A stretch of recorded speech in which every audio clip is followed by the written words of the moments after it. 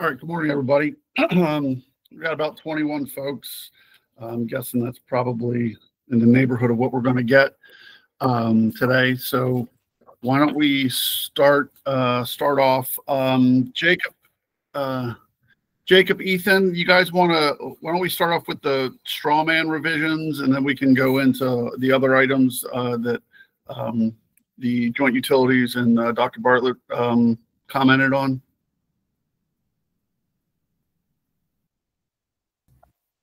Sure, we can do that. Great. Thank you, sir. Let me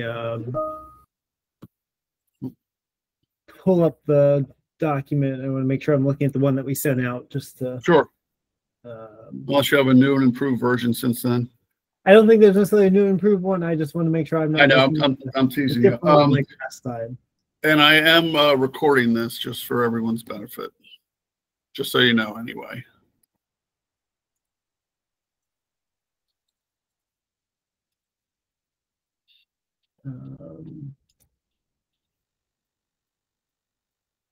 Actually, Ethan, do you have? I'm trying to pull it. I'm not finding it real quick.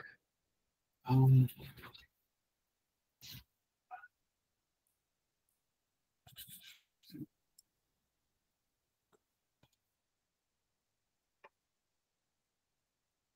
right.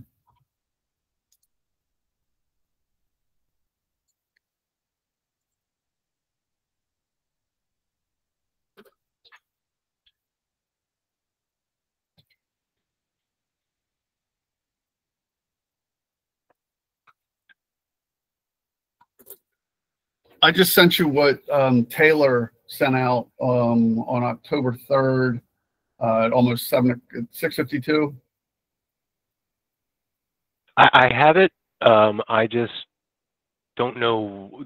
All I know is that this is the the latest and greatest version to replace the mistaken one I sent out. So I'm not sure what changes have been made. This is just this was the final one.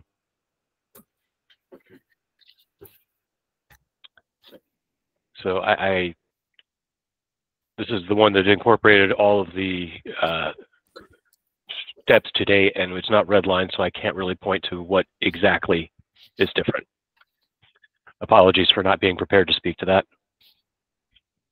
Yeah, I don't see the red lines, but I think Ethan, to your point, what was included in this one was the incorporation of the technical conference, as well as then within step one, incorporation of conversation with the gas utilities as a data collection point.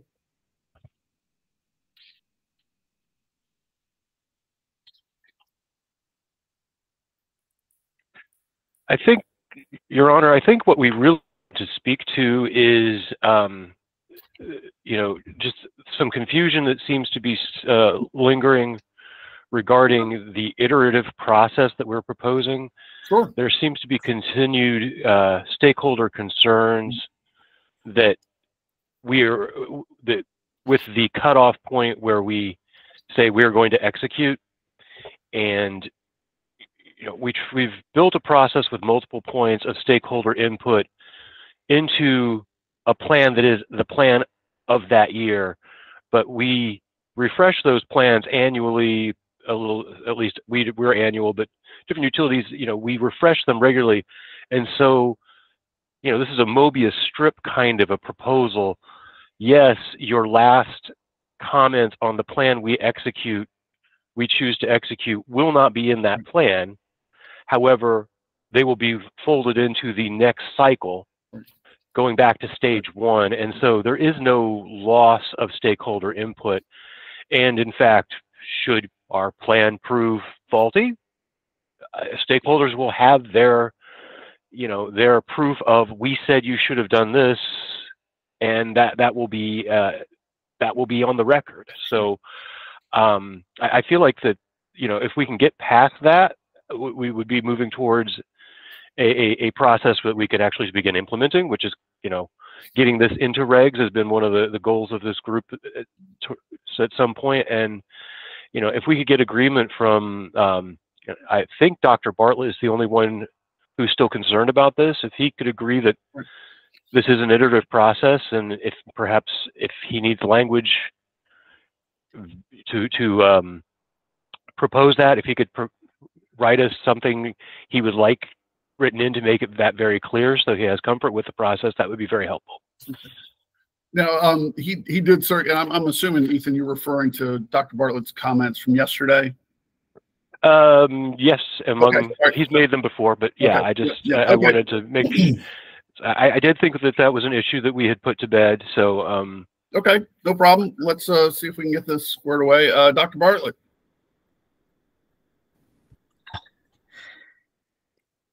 Whoops. Yeah, there we are. Okay. Yeah, good morning. Yes. So yeah, we appreciated the addition of the technical conference into which into the straw man, which when the last written version we had didn't include it, but when Ethan described what they thought was the latest, it was included. So it's in, and that's appropriate. It's obviously mandated under 91256. But the confusion becomes the technical conference. It seemed to me is the major forum for discussion and might actually include more stakeholders than the other steps in the process. But in any case, it's certainly a place where it seems that changes might still be made because there's the possibility of a commission order at that point, as well as there's an opportunity specified for stakeholder comments. And so but starting at that step 5 and in step 6, we start talking about the next cycle. Now, maybe Ethan's implying that the cycle is annual. I thought that the cycle was going to be the maybe 3-year period. So I'm not sure that we're clear on that. But in any case, it seemed to me that at the technical conference step, there was still room for input into the present draft plan, not having to wait until the next cycle for those comments to be taken into consideration. But that's not clear. And actually, when it gets to step 6, it refers back to step 4, but step 4 is talking about the present cycle, and step 6 is saying, well, we're going to look at that feedback now for a future cycle. So it's just a bit confusing. And but the important point to me is that it seems the technical conference is still a point for input to the development of the plan before it is finalized. well, the step 5 is incorporating feedback received so far, and then how that feedback is captured. So the feedback is from 4, and you know, I guess, you know, if addition, we already have, I mean, we could put in the, you know, feedback from. We can, I think we could probably tweak the language slightly to make it clear, because I think what we're trying to get at is it is a very much an iterative process, right? The things are constantly evolving. Obviously, we continue to reforecast. And so as we get direction from the commission, you know, should they provide specific direction in an order? Should we get specific feedback either through step 4 or during the technical conference?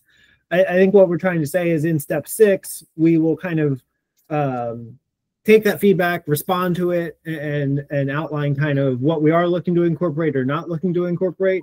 And that'll certainly be incorporated into the plan. I think where then stakeholders will most see that information and that incorporation into the plan is when they start to view that next cycle's plan that gets published as we go through that process. And especially because, you know, much of this is focused on the medium and long term as we're trying to get feedback on projects before they go into initiation. That feedback can be incorporated into the plan, and then that'll be reflected the next time we're kind of going through the cycle and publishing it. So I think that's what we're trying to get at. Not to say, Al, that like we hear your feedback and we're not taking it into account until like a year later. It's certainly getting accounted for. It's just the way it's going to be reflected is as we build out that next iteration of the plan. That's where you're really going to start to see it.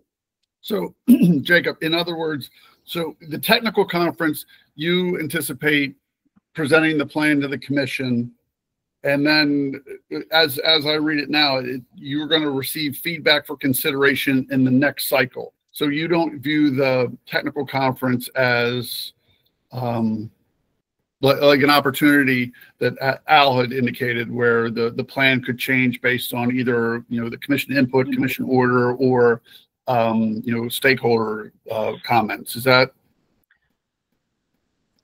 I guess it might just be the way it's written. I just want to. I think that's the issue. I think, and this, we don't view. I don't think we view necessarily a distribution system plan as a concrete, you know, book of 100 pages that we rubber stamp and then go execute. Right. This is a constantly evolving thing, Yep.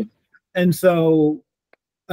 When we think about incorporating that commission's order, should they provide an order, or stakeholders provide feedback that we then take into account, that it's not like we're opening that book up, ripping out a page, putting in a new page, closing that one, and sending it off to go be like completed. It's constantly evolving, and so we will account for that and build that into our plan, and just saying externally you'll see that reflected in that next cycle as we go through the conversation and publish it. Okay, I get it. So the discussion raises a couple of questions and things. A couple of things that I think need definition. One is, what is the technical conference? I mean, if it's not a point, if the commission is going to get to see the plan for the first time and as it's quote final, and there is the opportunity for the commission to weigh in, and there's also an opportunity, as it says in step 5, for comments by parties. What is the technical conference? I don't think we've actually specified that. Is it the final review and feedback into the development of the current plan, or is it just a presentation and some comments that will be taken into consideration potentially in the future? We're not clear about that. I'm also not clear when we talk about cycle. Are we talking about a 1-year cycle? Are we talking about a 3-year cycle? Are you planning to have a technical conference every year? No, probably not. So I think we just need to get to clarify these things, because as he says, you know, as Ethan said, we're going to try to put it into regs, and it has to be clear. Well, to your last point, I think that's a very good question. Obviously, I think the order outlines an annual technical conference, but I think something that's worth discussing, as we had talked about during the previous phase, is having some level of flexibility in terms of the timing of all this that best fits each utility. So if there is an annual technical conference, how do we then marry with what each utilities are presenting versus when are they kind of like building out these plans? So I don't necessarily have a proposal at the moment, but I do think, to your point, Al, we do kind of have to marry those two things, what we saw from the order around an annual technical conference and how we've kind of been viewing some of that flexibility in terms of when those plans are kind of being run and published. Mr. Cathan, you want to jump in, sir? Yeah, I just wanted to ask a basic question, which is, so I understand the process as it's being described, but so the technical conference and the way that the commission did actually note that there will be ability for comments and perhaps inquiry to the utility. Question is, what's the purpose of that input from the stakeholders? Is especially if the commission is not making a commitment to take any action. They say they might issue an order. So are you saying all that input on the existing plan is going to be then reused for the next one? So it seems like we're out of sync. I would like to point everyone to the language on page 11 of the order, where the commission compares the technical conference to the process currently in use in case 9353, the annual performance reports on electric service reliability hearings. Comments are taken, but they do not change what's in the current plan. They are considered for the next cycle. So it is that is how it works in 9353, the reliability performance hearings, which have been a long-established procedure in this with this commission. So the idea is, yes, the final plan is presented, stakeholder final comment is presented, the commission can direct order, but there is a recognition that the utilities are going to be moving forward and executing their plans, which the commission has been very clear that that risk is on, that decision and risk is on us finally. And in the next year, we can then consider the feedback that we received on the plan that we are currently executing and adjust accordingly for the next cycle. Also, I'd like to point out that we did discuss that different utilities, and I don't want to speak for them, but different utilities do have different cycles that they are more comfortable with. The commission does say annual here.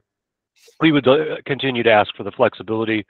Some utilities planning cycles, SMECO specifically, are more lengthy, and because they don't have as much growth and as much staff to be applying to these kinds of problems, whereas BG&E, we have millions of customers. Our system is being constantly evolving. We would ask for flexibility there on the periodicity of the reporting, or of the technical conferences, and planning. But that's something down the line. Just want to point out that that was the part of the conversation we were having last phase. May have gotten lost. Thanks. All right, thanks, Ethan. Dr. Bartlett, or David, does that address your concerns? I don't think just by Al's reaction, I would say no, but it explains it. I'm not sure it addresses it. Okay. Yeah, I'm just looking at, again, I think if we can define what the cycle is for these technical conferences and their relationship to the plan, because on page 6 of the order, it says, under this proposal, utilities would file 5-year plans on a 4-year cycle. So what are we talking about in terms of cycle? Are we talking about this is an annual process, or, Ethan just, noted that the cycle is different for different groups, but we were, I don't think, talking about a 1-year cycle for the technical conferences or for these plans. So I'm not sure. Again, I think we just have to be clear on this, because if Al, it's, can you if tell we're me what talking document about, you're reading the 5-year plan for your cycle? I've got 3 documents open in front of me trying to follow this okay, conversation. when I was referring to page 6, I was referring to the order, and it's at the end of the paragraph above other key non-consensus issues. That was the piece. Bartlett, just to chime in, I think that part of the order is talking about OPC strawman. So. Oh, okay, yeah, right, okay. So I guess what are we talking about? No one's specified what this cycle is in terms of this technical conference and so on. I just would I think it'd be helpful to know that if it's a 3-year cycle, it's different. If we're waiting 3 years for comments to be taken into account, it's different from waiting 1 year. I would like to reiterate that, again, we were looking at a cycle that would be different for different utilities. BG&E is interested in annual cycles. I believe, and Jacob, correct me if I'm wrong here, but I believe that PHI wanted the ability to alternate years between PEPCO and DPL. And then I'm not sure where Potomac Edison landed, but SMECO, because of their planning cycle, is not as intense as the rest of us, and they have much fewer staff as well as lower growth altogether and changing, that they do theirs on a 3-year cycle. But that would be for their particular group of stakeholders, which, because they are a co-op, are in fact their ratepayers are the co-op members. So yeah, and to add to that, I think within the utility straw proposal, we had put up to 3 years as the cycle of when utilities would look to file. Like I said, obviously the commission had within the order put forward the annual technical conference. And so I think we can talk through or think through whether, wanting to try and align that with that kind of flexibility for the utilities, or is there an ability to have kind of off years and on years of off years being updates within that if there's still a technical conference, and then the utilities doing primarily, as Ethan said, some might do a 3-year cycle with a just briefer updates during those off years, and kind of finding that right balance. Again, trying to land of meeting that commission order, but still kind of provide that flexibility for the utilities for what is best. Okay, so I guess based on this discussion, if you all could just clarify the language on that, just clarify what we're talking about here, and again, it does seem to make the technical conference a place where it's presentational only, because any comments or feedback aren't going to be incorporated into the plan as it's presented. It'll only happen later if it happens. So it doesn't strike me. And again, I think that the technical conference may be a place where more stakeholders would participate than in the earlier stages. So I just, it says, okay, gather feedback. Yeah. TJ just put this into the notes, right? So gather feedback. So it just seems to me that the technical conference as envisioned is a place where additional input is provided into the finalization of the plan. And once again, I reiterate that this is to follow the annual performance report model, where that is the final feedback. We have step 4, published a plan and received feedback once per cycle for stakeholders to put in feedback for changing the plan that is to be executed seems like sufficient. And then we move forward with our next plan, and you get to see that next year. And I also just want to make sure to clarify, the last step in the straw process proposal is the consideration of the feedback, and one of the pieces of that is the utilities will publish kind of responses to the feedback that they've received, right? And so I think at that point it'll be feedback from step 4 as well as the technical conference, and maybe we need to add that language in there that step 6 will also be responsive to any feedback in the technical conference. But the idea is within step 6, while we may not republish that book and that plan, what we are saying is this is the feedback we got. This is how we did or didn't incorporate it. This is why we did or didn't incorporate it. So stakeholders would be able to see, yes, this is the information that was taken into that plan. So you wouldn't have to wait until the next cycle to actually see what we responded to. You would see within that step 6 that, hey, the utilities did take this suggestion or make this change based off of the stakeholder feedback. So Jacob, is the fix as easy as in step 6 just saying feedback received from stakeholders and the commission in steps 4 and 5? I mean, we can add that in to have it. I'm just throwing that out there. Is that it seems too easy, so it probably isn't. So Harry has just noted, I mean, yeah, Mr. Osborne, whom I don't know, has put in the language from the order, and yeah, and then Harry Warren has noted that it says, okay, so it says the utilities propose that the commission hold a technical conference at which utilities will present their plans to the commission, gather feedback, and publish revised plans. So is the publishing of revised plans suggest that technical conference is an additional informational point and it's certainly for commission order as well. So if we can just clarify this, I think. Is the language that I put in the chat sufficient? In 6. Is that number 6? Yes. May just want to add in response to commission and stakeholder feedback.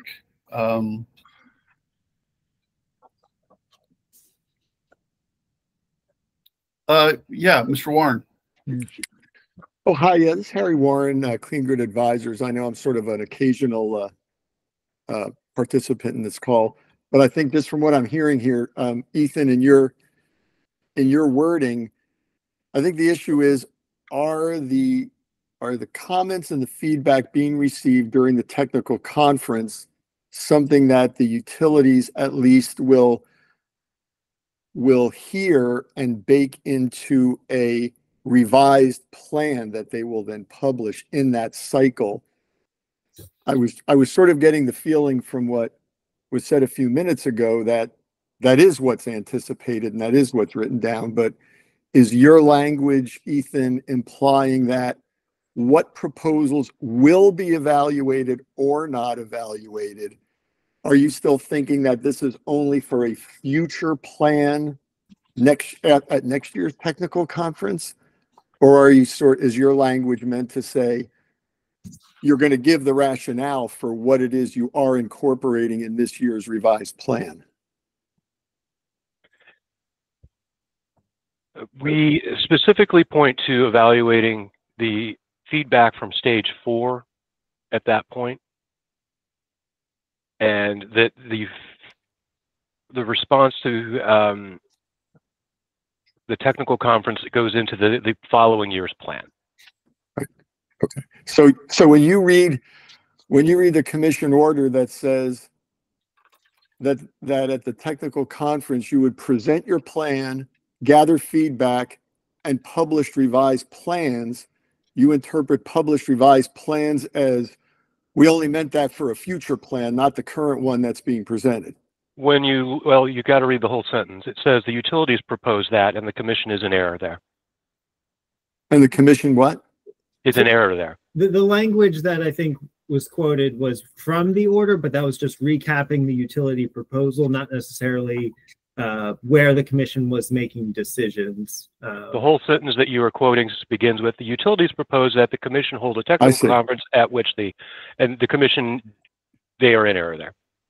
That is not what the straw man has ever said. That I see. So, but you're saying further that, PJ, you're saying that the order in another location specifies that in some way that such feedback will not be incorporated into the current plan. They specifically, and what we had proposed was in the language of our comments, a technical conference along the lines of the annual performance report. That is what they specifically reference, and that is a forward-looking comment.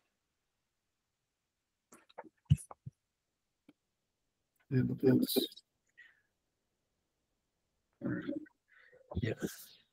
I would only suggest that if we're going to, if this ultimately, and as far as I'm concerned, I think we are in the regulation that we kind of walking up to the regulation development phase, that there just needs to be it's pretty obvious there needs to be a bit more clarity on this. So if folks could clarify that, that would be helpful. And I think, Al, to that, and Judge, to your point earlier, I think within step 6, we can incorporate, we'll also be responsive to the technical conference. So that way, as the utilities kind of publish our responses to feedback, whether it's through comments filed as part of step 4, or whether it's through what's communicated during the technical conference, I think we can incorporate all of that within step 6. So that way, parties are seeing where we are or are not incorporating that feedback. And like I said, I think a continued struggle I have is talking about this current plan versus next plan, because I think we see it as one plan that's just constantly evolving as we're doing additional evaluation and getting additional feedback and making changes to be able to effectively address the system and what the system needs. So we don't necessarily see this as this plan, next plan, 2 years from now plan. It is one plan that's constantly evolving. And I think that's just kind of getting lost in some of this conversation. All right, got a couple folks with their hands up. Mark and then Jacob, J.O. Hey, good morning, everybody. Mark from Potomac Edison. First, I was going to say what Ethan and Jacob did about the structure of the order, and also kind of raise the same question about whether that's what the utilities were really trying to say. But just trying to think a little bit more practically about what's in a distribution plan. I mean, I could see, to the extent that we're including individual projects, we might include a project that we're going to, let's say reconductor a line that we're going to do next year, and we got to start next month. That has to start really quickly. We might also say, hey, we're going to build a new substation 5 years from now, and we're just going to start the planning process. So as we get that about the feedback, we might say, hey, don't reconductor that line, put in a bunch of DER. We might say, hey, we couldn't take that into account because the constraint is real today and we have to deal with it.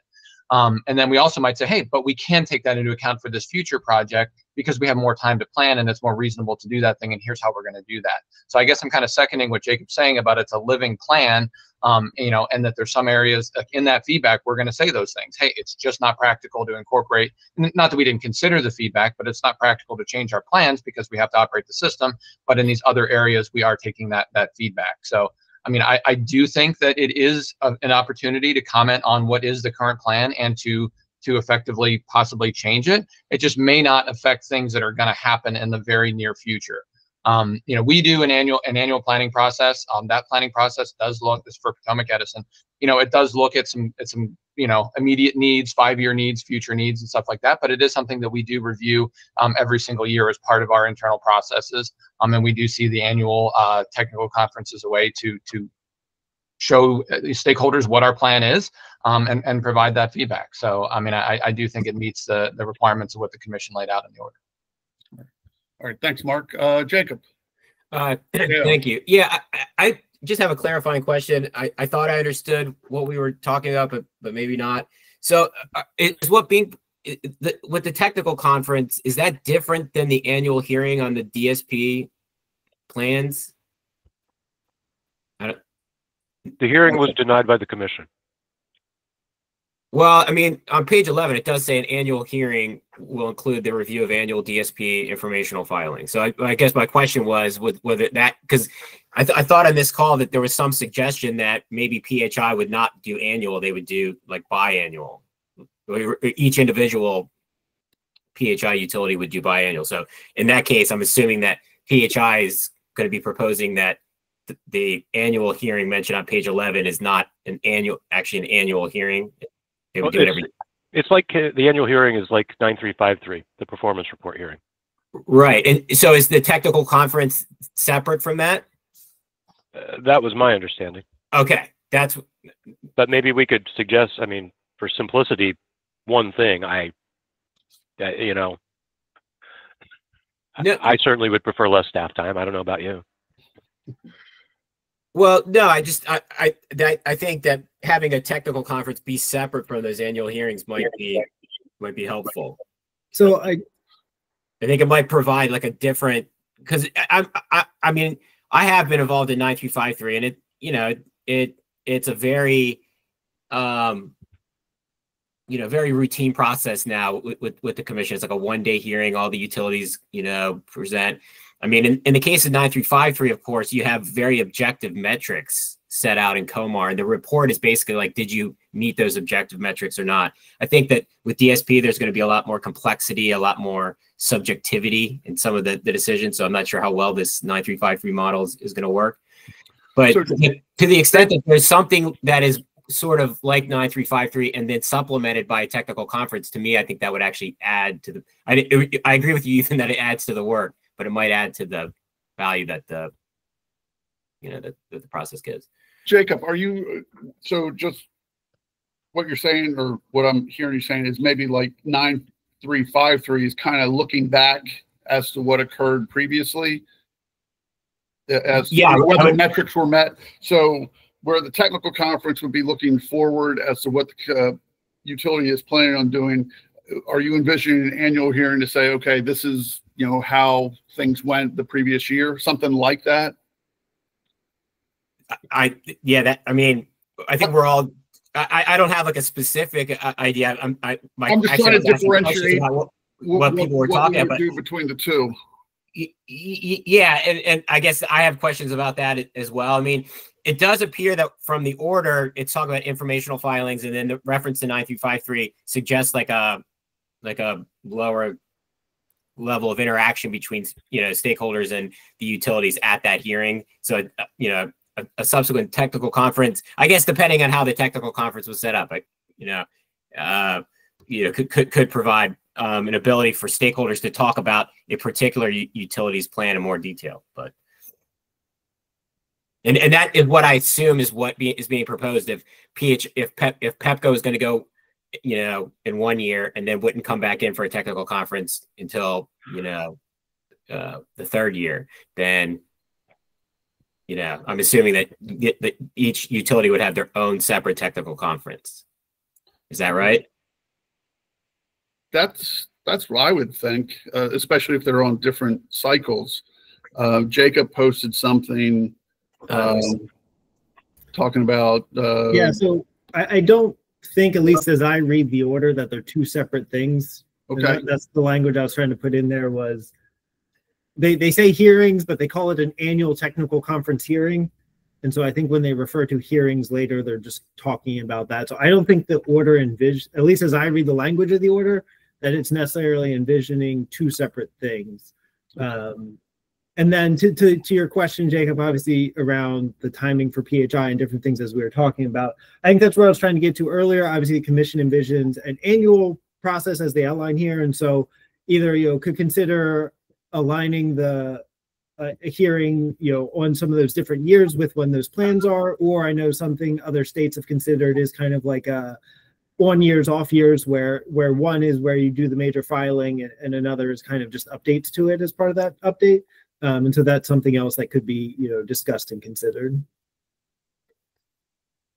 But I guess along the lines of what I was talking about, as far as having an ability to interact with like one utility at a time, to go into like the level of detail that I think you would want to do, would each utility have their own technical conference on it a separate day? Or because in 9353, all the utilities, they file their reports and then there's like a 1 day hearing. The utilities go up with like a slide deck, present for maybe like 30 to 45 minutes, answer questions, and that's it. Is that what the utilities are envisioning, or are they envisioning that like Potomac Edison would come in on its own day and only Potomac Edison's technical conference would be held? Or PEPCO or PGE? I mean, I'll say I can't speak for everyone, but at least my initial thought on it was that it would all kind of be in one annual technical conference, that the utilities would be able to review their filings and be able to talk about the progress that's being made. I think obviously we'll also be doing those formal filings where parties will be able to also provide written comments and an ability to review it. So I don't think the technical conference is the only place where parties are going to be seeing this. Obviously, this whole process is designed around being transparent throughout. So it's not like the technical conference is where we're kind of coming as an only point of conversation. It's just a point of conversation.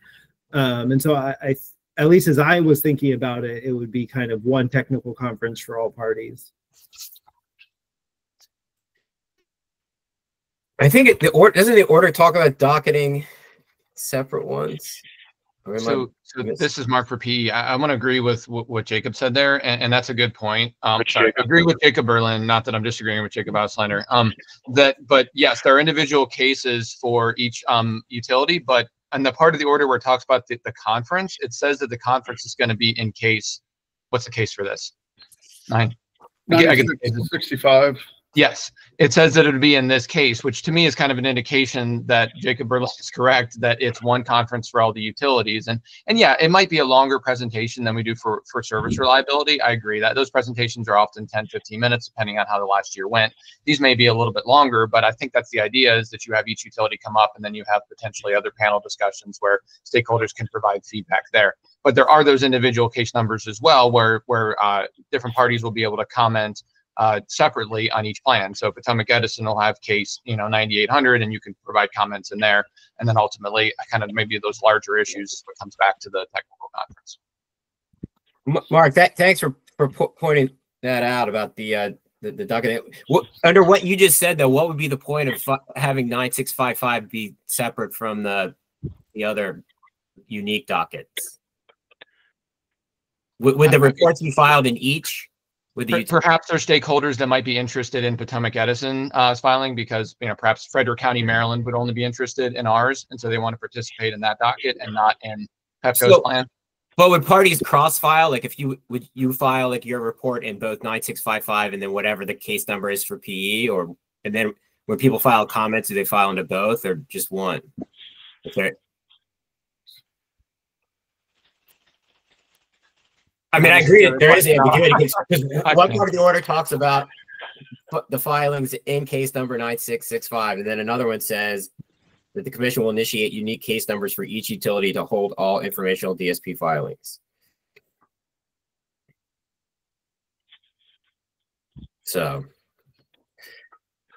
I mean, it seems to me if you're going to have unique case numbers, that would be the best place to, you know, have people, you know, right, to avoid confusion, right? Yeah.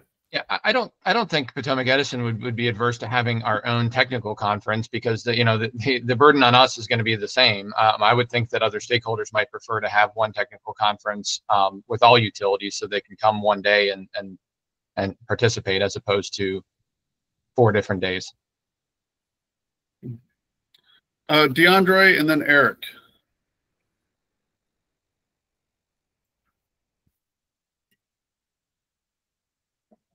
Hello, can you hear me? Yep, can now. I just want to point out that in the commission order number 91256, the commission is requiring utilities to make annual filings as to the progress of their file a report with the commission using the framework, that template that we decide on, that will regarding the current status of projects, including information on planning processes and implementation that promote the clean energy goals. So I believe that will be another avenue in which stakeholders will be able to provide comments, including staff, on DSP filings. So in regards to Dr. Bartlett's question as to the available avenues in which they'll be able to provide comments, this order here seems to provide an annual opportunity to provide those comments. As it pertains to the various, also further in the commission order, they have said that they will create case jackets for each company to file their DSP filings for stakeholder comments and any other additional information that will be in separate case jackets for each utility that files a plan. So these are several avenues and reasons as to why, I guess answers some questions in regards to how things are to be handled. There will be an annual technical conference. The questions we still may have the question as to whether there will be separate technical conferences, but I don't, being that all utilities are required to file these annual filings at the same time every year, that technical conference may be just one conference or not, and that may be a question we want to ask further.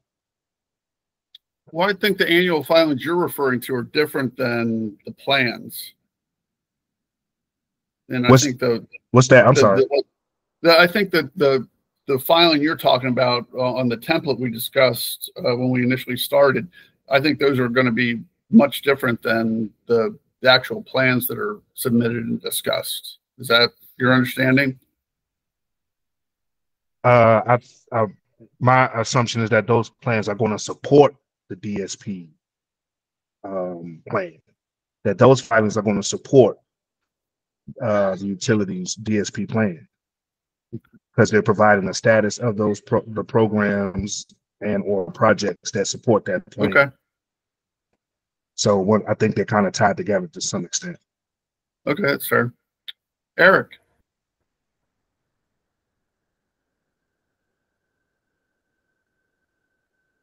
Eric, did we lose you? Good morning, everyone. Thank you, Judge, for the opportunity just to share my thoughts and comment here.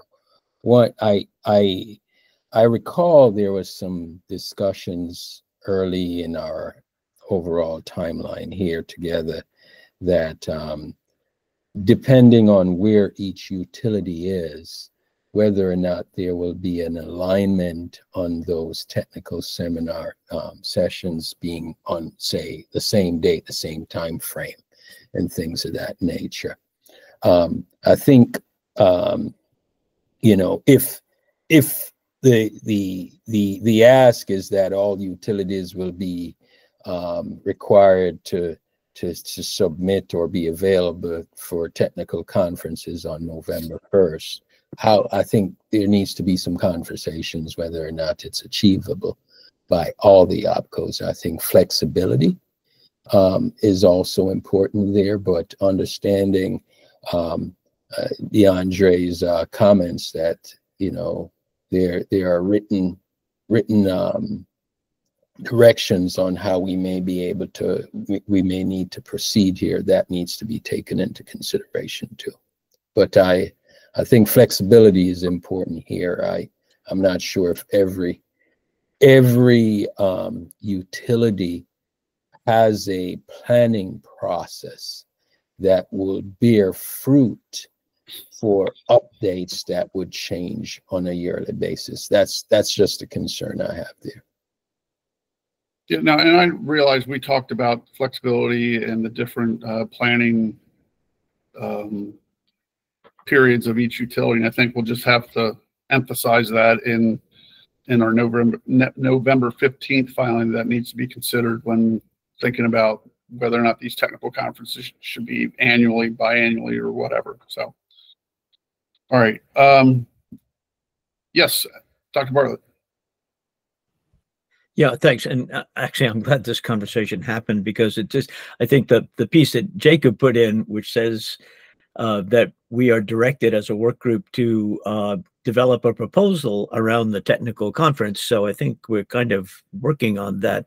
It's not, I think some of the aspects of both what it does in terms of, is it a place for active feedback in the preparation of the current plan, the current cycle, or is it only for the next cycle?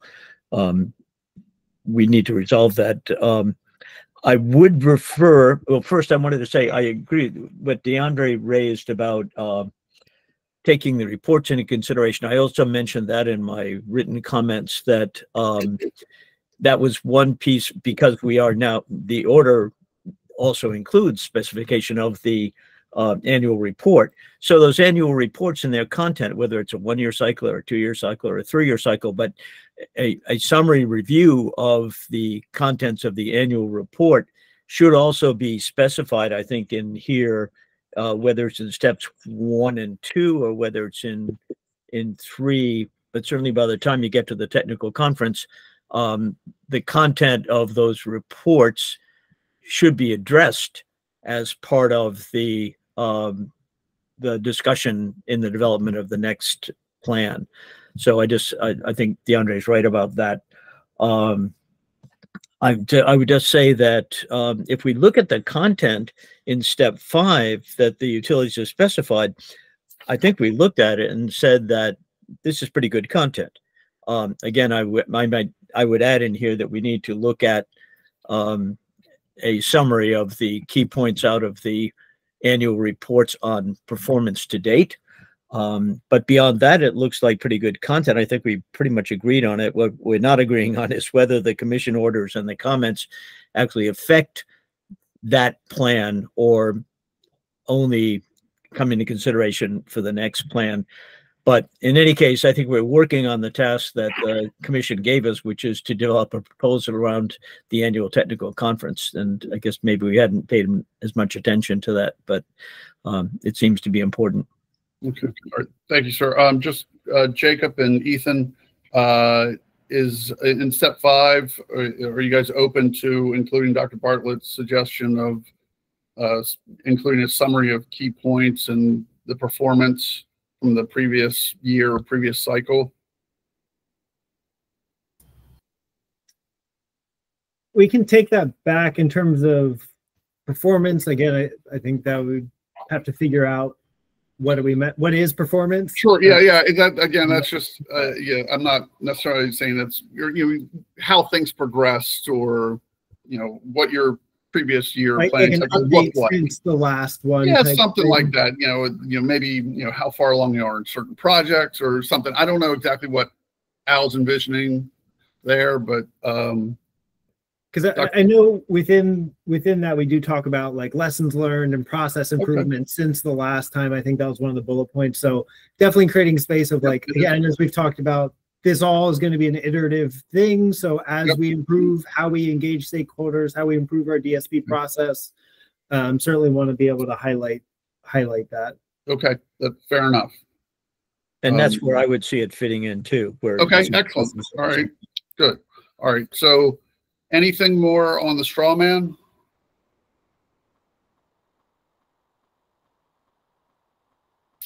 All right, so from what I gather on this, Jacob, you guys are gonna maybe clean up, maybe clarify some of the language in step 6 and consider, what might be included in terms of, again, I'm just using performance, but that's just my term. I'm not saying that it's going to be measured, but just kind of how things progress, what it looked like,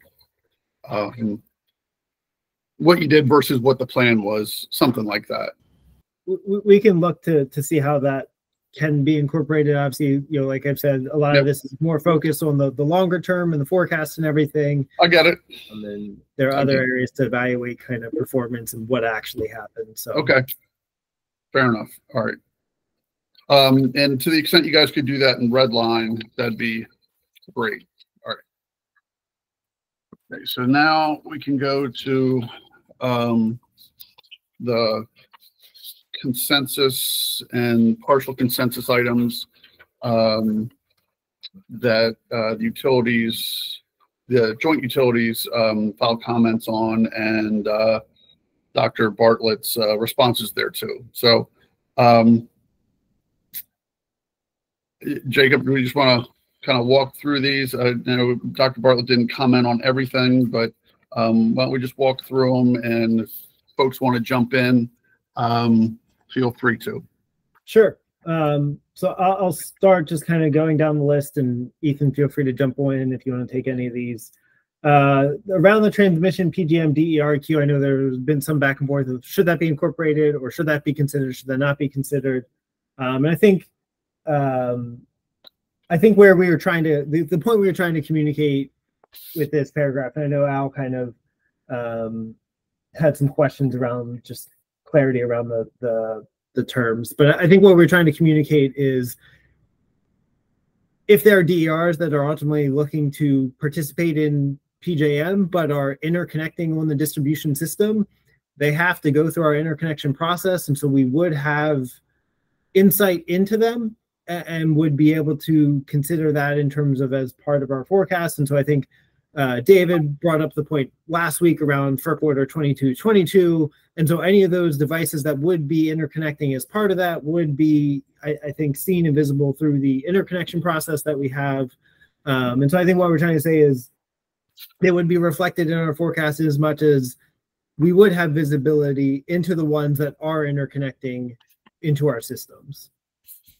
Okay. Thank you, sir. And Mr. Cathan, I'm not sure if you had an opportunity to read Dr. Bartlett's comments, but he kind of drafted you to respond here. Yes, they did, didn't they? I'm trying to actually find the actual wording again in the Exelon's. Could you point me to the exact wording at what page? And then I can provide a reaction because there was some lack of clarity I wanted to address. Sure. I'm looking at, I think if we're talking, are you talking about the comments that they filed on the third, The 20 Exelon utilities, partial consensus and on. Sure. Yeah. It was filed on October 3rd.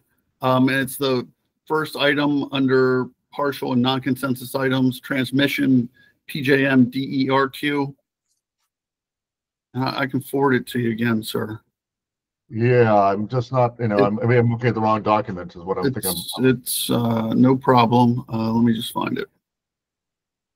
But the main issue while you're doing that, if I remember the conversation, looking at the Al's comments, was that there was a little bit of a way it was phrased was unclear, and it was referring to the PJM DERQ, and then it was talking about the utilities in their connection processes.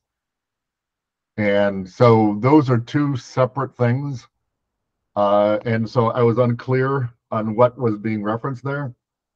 And then my other comment on that is they're not all, according to the first use policy that was put into Order 2003 and 2006 back several decades ago, the first attachment onto the distribution system to sell into the wholesale market is subject to state interconnection rules. It's not subject to PJM, queues. The next DER that wants to do the same thing on the same feeder and circuit is now that line has essentially been federalized for interconnection purposes and is subject to PJM queue. So it was the lack of clarity in that paragraph is what I was working off of. Okay. Is there any response from utilities on, are they aware of the first use policy?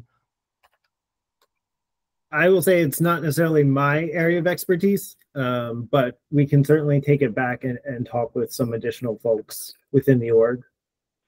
Can you explain the first use policy real fast? All right, I'll say it again.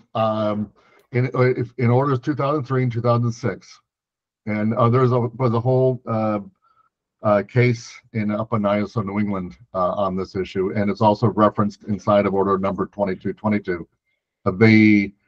The way it works is that when a DER is seeking to interconnect at the distribution system to sell into the wholesale market, the first time that a DER is connecting to a distribution feeder or circuit, and there is no other DER in location in that spot or on that feeder, it is subject to state interconnection rules, not the PJM. It does not go into the PJM queue. Once that is now operational, that line is now subject to federal interconnection rules, and therefore be subject to the PJM queue for any later, DER. Was that clear enough? Yeah, I thank you for the re-explanation. I'm trying to understand what that matters here. Honestly, I'm not making the connection to. If we know it's interconnected, we know it's interconnecting.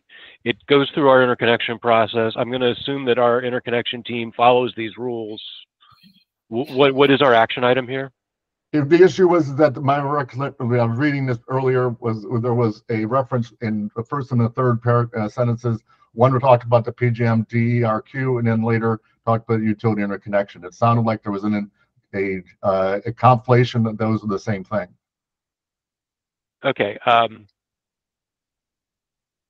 don't think we were conflating them. I think what we were trying to say is if it's interconnecting to the distribution system, even if it's looking to participate in the PJM market, we would still have visibility into that interconnection because it would have to go through our interconnection process. And so I don't think we were trying to conflate the two queues necessarily, but that if it was participating in the wholesale, we would still see that interconnection request. Yeah, that's what I thought further if was meant to indicate is that we were changing gears from the PJM to the from the transmission to the distribution system is the use of the transition further.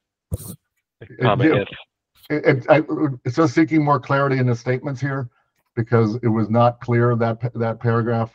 Okay, if you would like to clean it up, you'd be happy to take your edits. Okay, happy to do that then. All right. Just to be clear, while I've had the mic. Yeah, go ahead, sir. In order 2222, the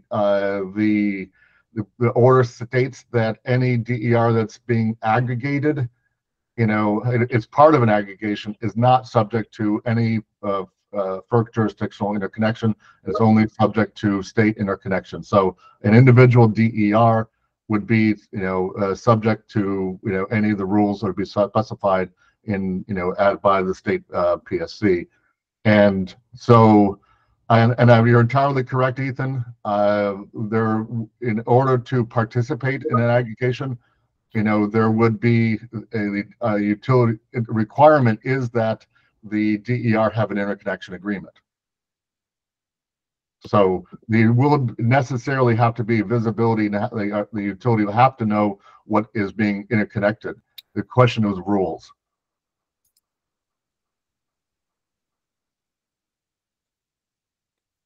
Okay. Ethan, Jacob, you guys good on that? Before we, I guess we'll wait to see what Mr. Cathan proposes. Eric, and then Dr. Bartlett.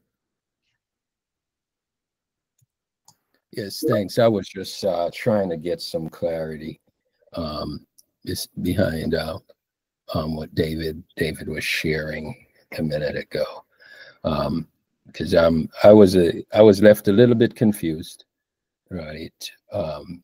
But from my understanding is all interconnection on the distribution side utilizes the Maryland interconnection process, right? That you can't aggregate what's on the distribution system if it hasn't been interconnected on the state rules, right? And it's, pardon me, go ahead. I was just saying you're correct on the aggregation part, right? And it's the aggregation that is at the FERC/PJM level, not the actual individual assets that are being aggregated. Okay, so the piece that was also a little bit concerning is when I was inferring that, there was a pierce, the way you made the comment, that there was a pierce of what PJM could be asking for at the distribution level, right? And that was a little bit confusing to me. I just wanted to see if that's what you were stating, or things were being kept at the aggregation level with PJM/FERC 2222.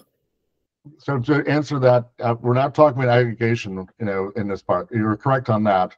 If the issue is like a 2 megawatt or 5 megawatt asset who was seeking to interconnect on the distribution system individually to participate directly into the wholesale market. Okay. That's where the first use policy applies.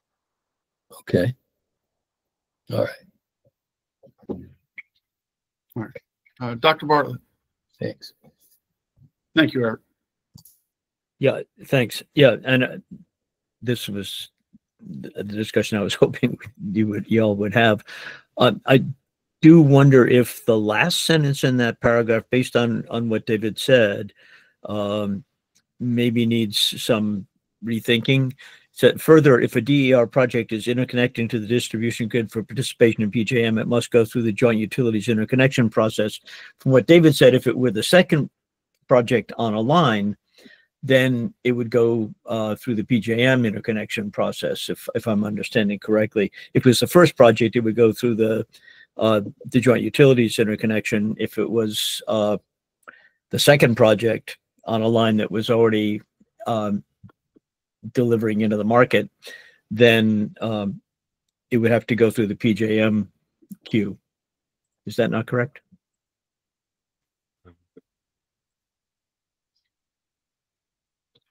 David? That is correct. And I was wondering if the utility is going to respond. Yeah, so hopefully Mr. Cathan will clean that up, and we can put that one to bed. All right, anything more on this item? And I don't know if Dr. Bartlett volunteered you for anything else, but I appreciate you offering to do the clarifications on that one. All right. Next one, policy priorities.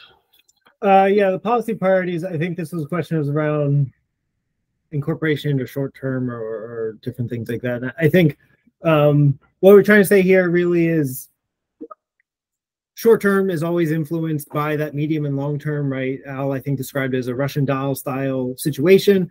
And so those policy priorities are certainly incorporated within the short term because there's that natural kind of waterfall effect of if we're incorporating them in the long term, that feeds the medium term, which feeds the short term. There's certainly some things that can also be turned around faster, like customer programs in a more kind of short, medium term situation. And so those customer programs can more quickly evolve to support policy priorities and be stood up to support policy priorities. But as you then think about investments in infrastructure and the actual kind of distribution system, those projects take longer. Being able to incorporate those is really where you start to see incorporation in the long and medium term start to feed into that short term. And so I guess long way of saying is yes, there is incorporation in the short term, whether it's through waterfalling down and the Russian doll effect of incorporating it earlier, as well as there are different types of things that could be stood up in the short term, but less so in the infrastructure space, more in kind of like the customer program space. All right, thank you, sir. Al, do you want to weigh in on this? Kind of looks like you're No, in agreement. I thought that this was a useful section, including the. They all are. They're all equally important. They're all really useful, right? But I just wanted to again, thinking in terms of we're in the regulation development phase, right? And so this point about the need for clear guidelines to demonstrate prudency is something that we, again, it's just pushing for clarity, the level of clarity that we're going to need as we specify things in regulation. And that requirement that the utilities have captured here, I thought is important for us to keep in mind as we move towards that process. I also flag here, my latter set of comments include this one about alignment of utility earnings with incentives and other things about incentives and compensation that were mentioned in other places. And I do want us to talk about that at the end. No, absolutely, sir. Absolutely. Jacob and then DeAndre. Jacob, J.O.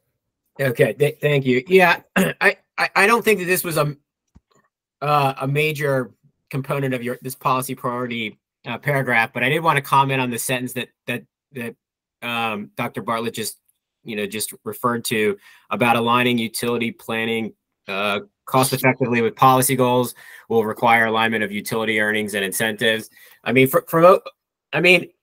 I guess, if a particular PIM is being proposed, OPC will certainly consider, but the idea, as OPC sees it, we're going to be setting policy goals, and the utilities are going to go out and they're going to meet that, and then their compensation will be the rates that they charge. And so I think our initial view is that we're going to be skeptical about any incentive that results in extra payment to the utility for something that the commission has directed them to do, or that they're obligated to do under their under their franchise obligations. And I will caveat that by saying, I guess if incentives includes negative incentives, then I think OPC would agree. If we had goals that had a penalty if they weren't met, then I think we would agree that is a way to align, utility earnings with incentives in a way that would, be directed at achieving those policy goals. All right, thank you, sir. DeAndre. Yes, I think we might have initiated some. Well, from our previous comments, we asked for some clarification of the short, mid, and long-term plans. So, I am happy with the utilities' response. I have a better understanding.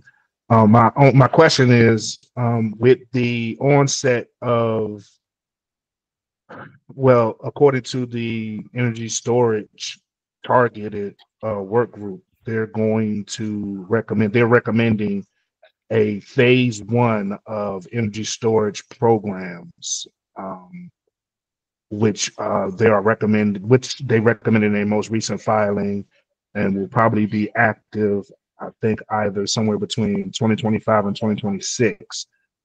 So with with your comments in regards to changing or adjusting some existing programs and initiatives for customers in the short term, do you all see any issues with implementing these new energy storage programs, or will they be able to fit into the short-term planning process?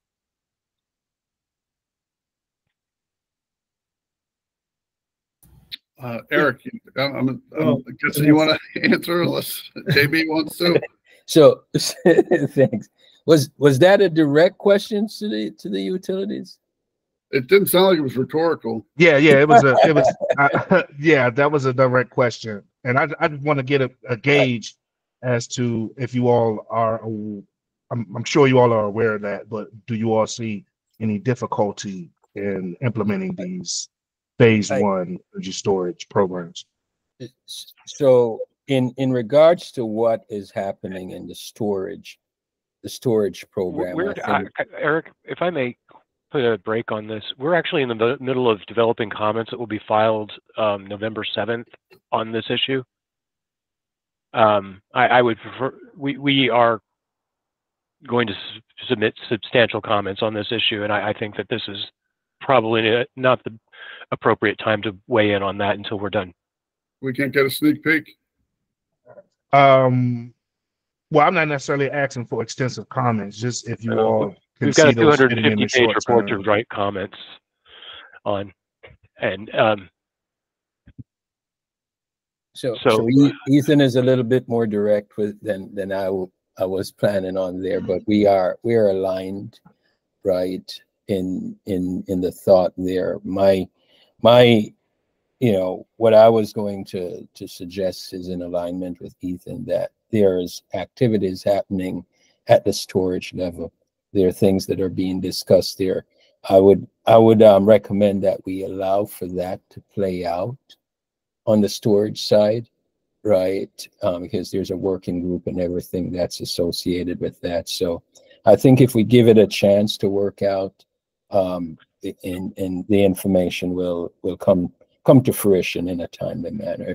If you don't mind, DeAndre, I wanted to answer your question directly. All right. So no problem. No problem. I understand. We'll just like to keep in mind that we have to align all of those other programs with what's going on in here.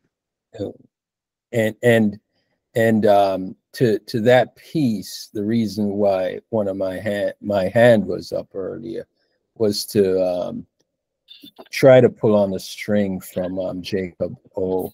He mentioned metrics and things of that nature earlier, right? I wanted to just pull on the string. If he could just give an example, right? What was he thinking about when he mentioned metrics for the utilities to achieve? If you could just give an example to help us understand the mindset there. Right. So my comment about the metrics was to distinguish why the 9353 process might differ from what we would do here, because I do think that it's not going to be as easy to have like a safety number for distribution system planning. Right. Well, if part of that could be my ignorance, because I'm not a technical expert, but it seemed to me, as I recall, the development of safety and SAIDI and all those things, it's much more objective than I think aspects of distribution system planning will be. So I think there is going to be a discussion of metrics later on. So I mean, I think what we've been talking about is what OPC understands the metrics that we would be discussing, putting in regulations would include. But my reference to metrics earlier was basically saying that the reliability metrics are much more self-contained, and probably that model might not be actually the best for distribution system planning, notwithstanding the commission's order to the contrary. That's the only reason I brought it up.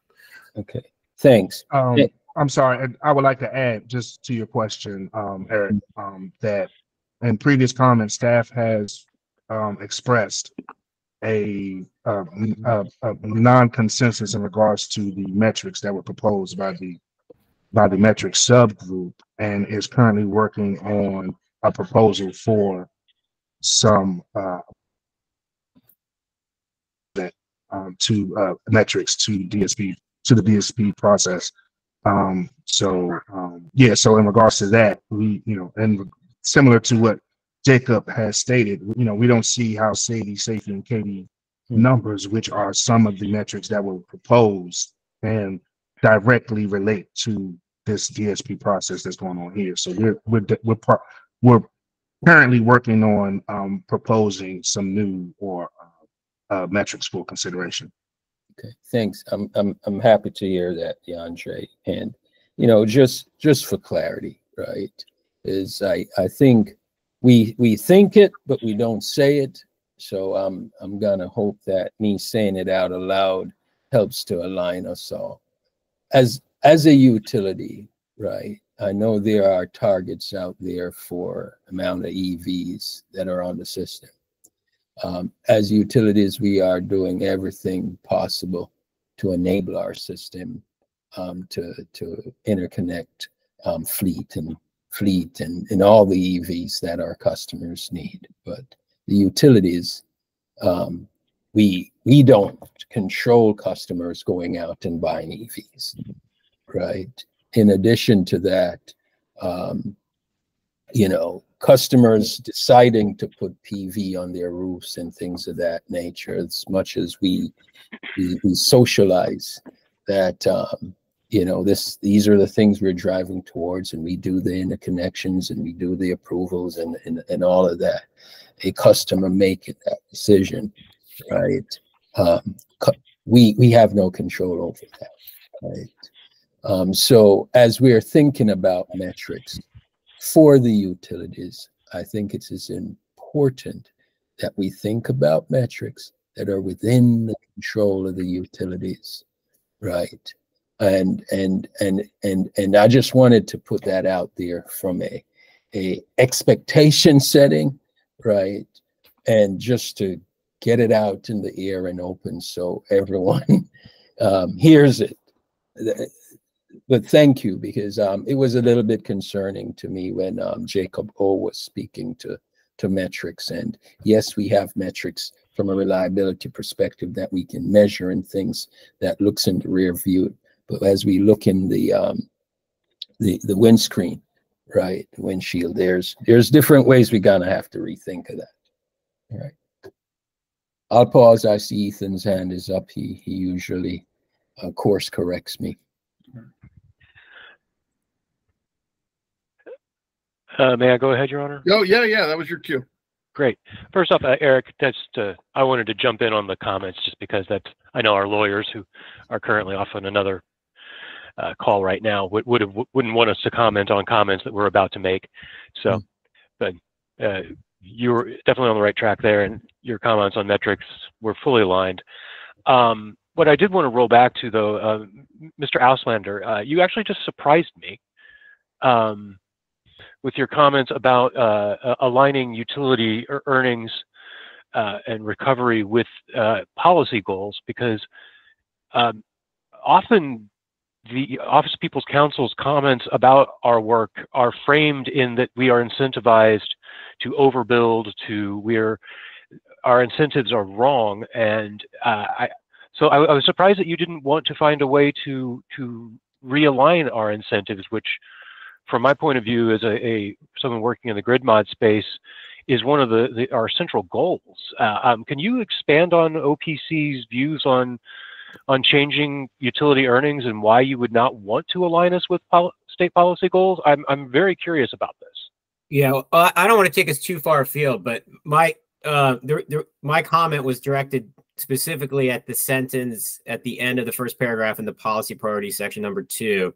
And I just wanted to, even though I understand that this is not like the core concept of this section, but to the extent that this sentence is suggesting that that the DSP process would include some type of extra incentive payment to the utility to compensate them for work that they do, investments that they make in furtherance of state policy goals that they're directed to do, I think is inappropriate. So to the extent that that is captured in here, OPC does not support that. But if you're talking about generally that we need to find a way to align utilities interest with the public interest more effectively, totally agree. Well, I mean, a great example is, the current tension with,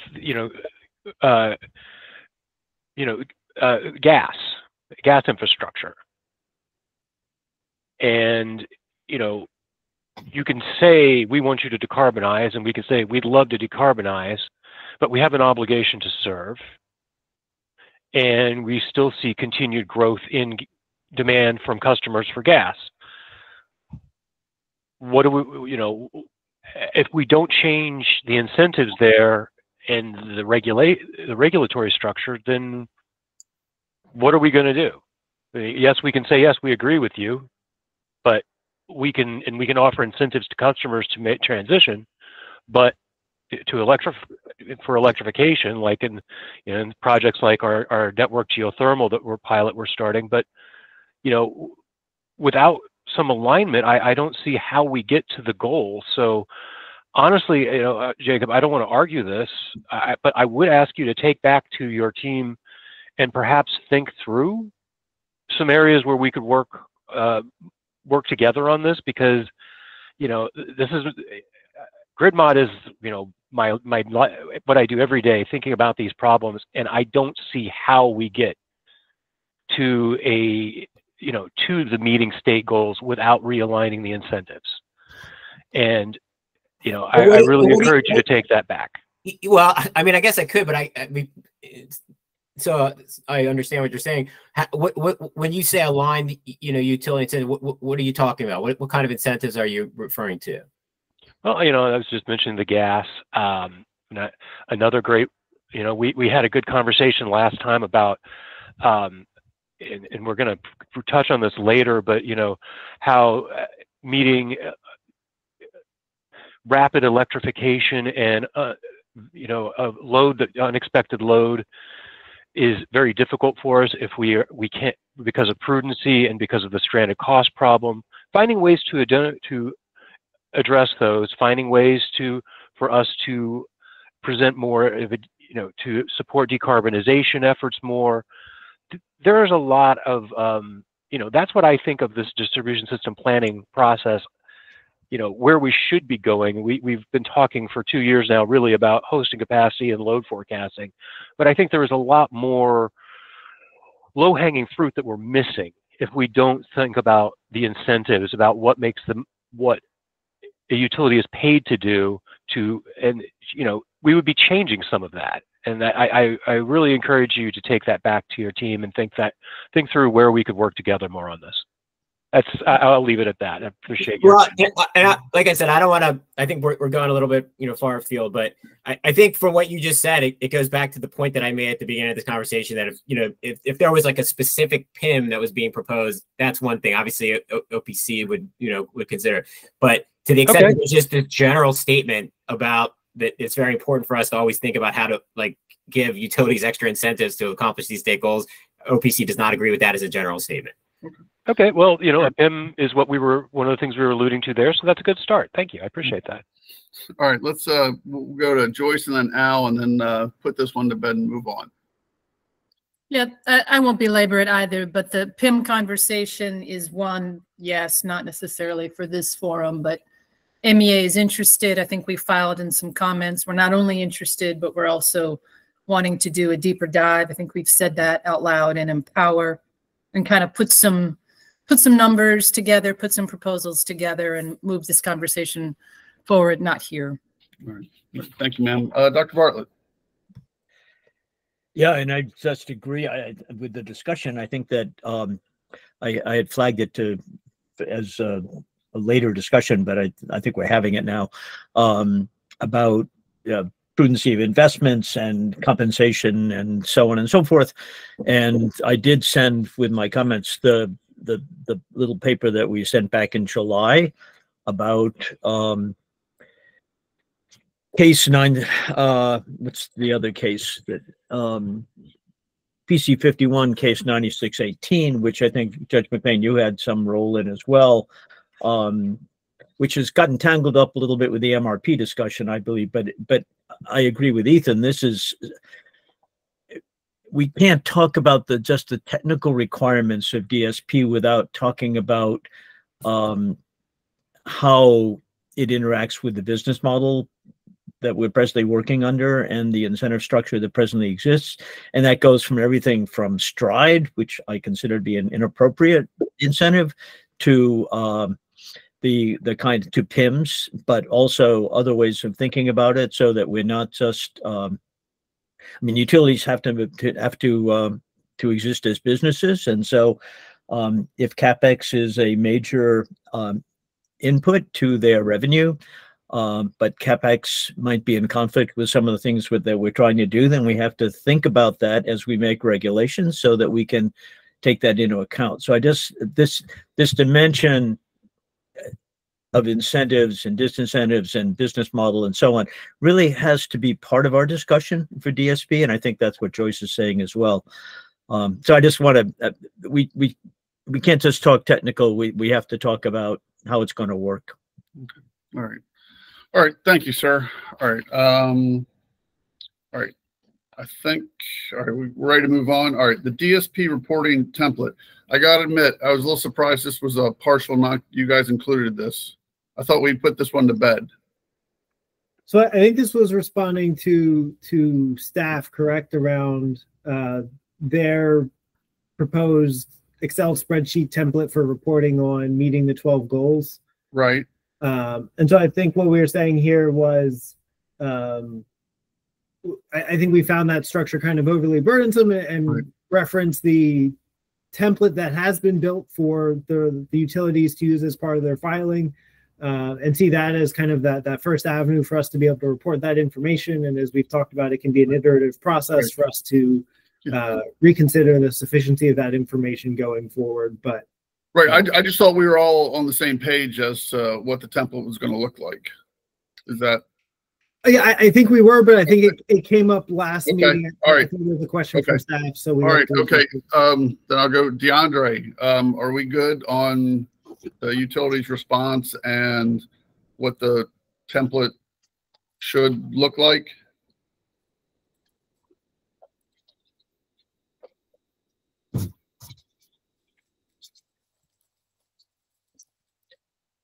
DeAndre, if you're talking, you're muted. I'm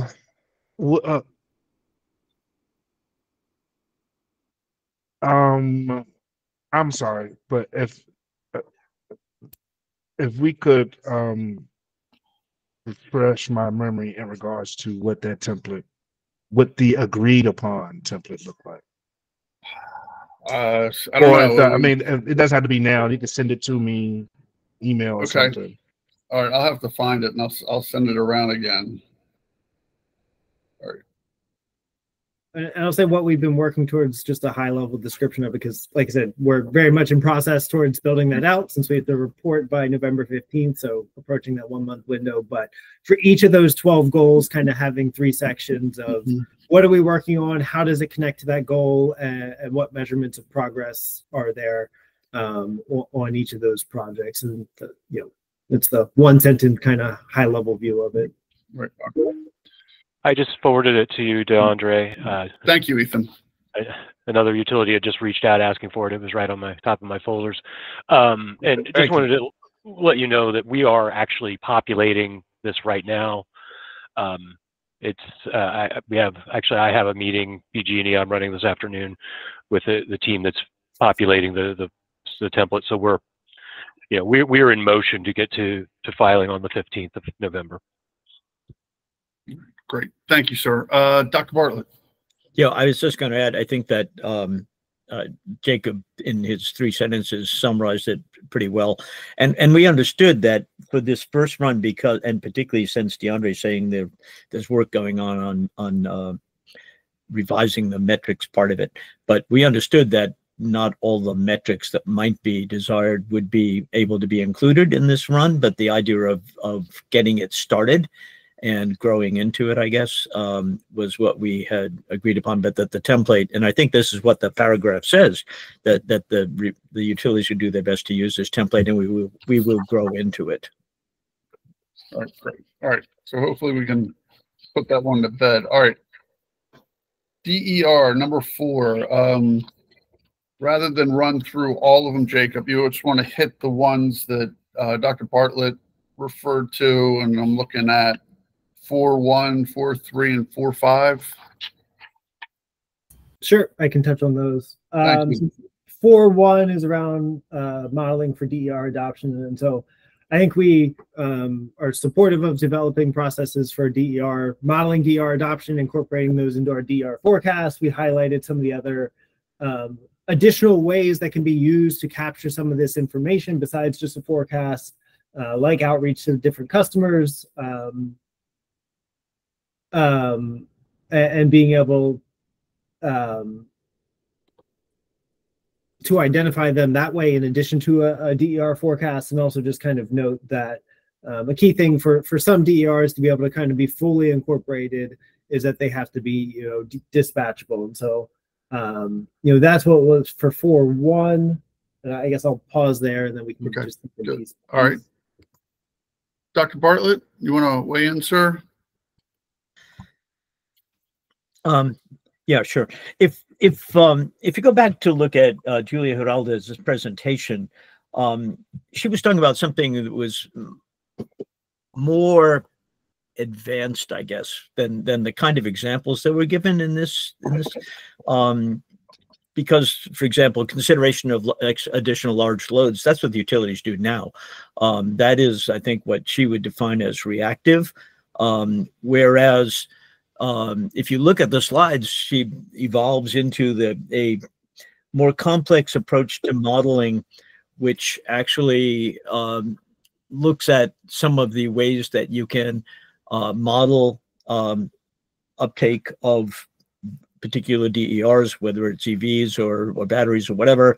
You can look at spatial analysis and so on. I mean, that's the grid that we're moving toward is going to require that. And I just didn't want to leave us with this more reactive definition of forecasting that really seemed to be quite short of the kind of thing that I think some other utilities are already doing, but that we should be moving towards to take into consideration the complexity of the grid or of the system, really, the electric system that we're moving toward. That's all. I just wanted to flag that the examples that were given sort of didn't move us into that more complicated but necessary kind of modeling. All right. Thank you, sir. Ethan, you want to go ahead, sir? Yeah, I just, Dr. Bartlett, is that the Kevala, I'm not sure how to pronounce it, presentation? Yeah, it's, okay. I think I may have cited this slide. Okay, I would just like to point out, and this is one of the things I think is a disadvantage of the work group situation is Kevala, one of my colleagues is giving me a pronunciation guide. And just like to point out that they are a vendor of those technologies. And one of the difficulties of the workgroup process is sometimes we do receive advertisements in the form of a presentation. We have gone with, as we indicated in that sample report, that the sample of the CSNA report for November 15th, we have chosen a technology and the capabilities are being built out, and there is this lengthy description there. And I just like to caution the work group from,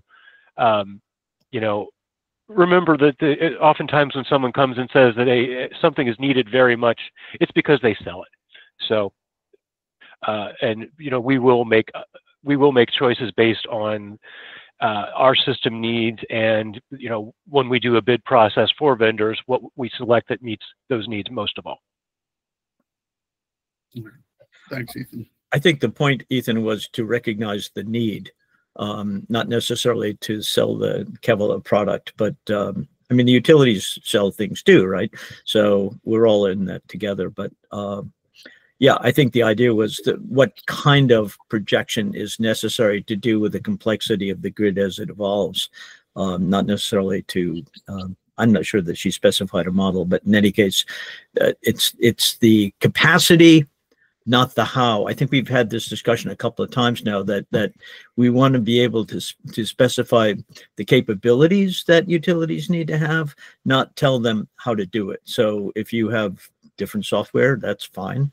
But I think it's what are the requirements that a modernized grid is going to have in order to be appropriately planned and managed. That's it. Real quick, Judge, I just want to add to kind of Ethan's comments. I think, Al, we have, and we may not have just fully reflected it here in these comments, but in previous comments, when we've talked about kind of how we envision the future of DER forecasting, I think it is envisioned towards moving towards that more complex version of doing some type of modeling to support that DER forecast. And I think we were just trying to highlight here some of the additional ways that we can have some of those conversations to identify those things, especially different things like data centers, trying to have some of those conversations. I can't tell you how to site or where data centers are necessarily going to site until having some of those conversations are important inputs into that. But certainly looking at DERs in general, I think we're supportive of moving towards that and have communicated that as part of our comments before. And so I think we were just kind of reflecting some of the other pieces in these comments. All right. So it doesn't sound, I don't want to say we're talking by one another, but it seems like we're kind of on the same page, maybe same church, wrong pew. Maybe. So. Okay. All right, DeAndre.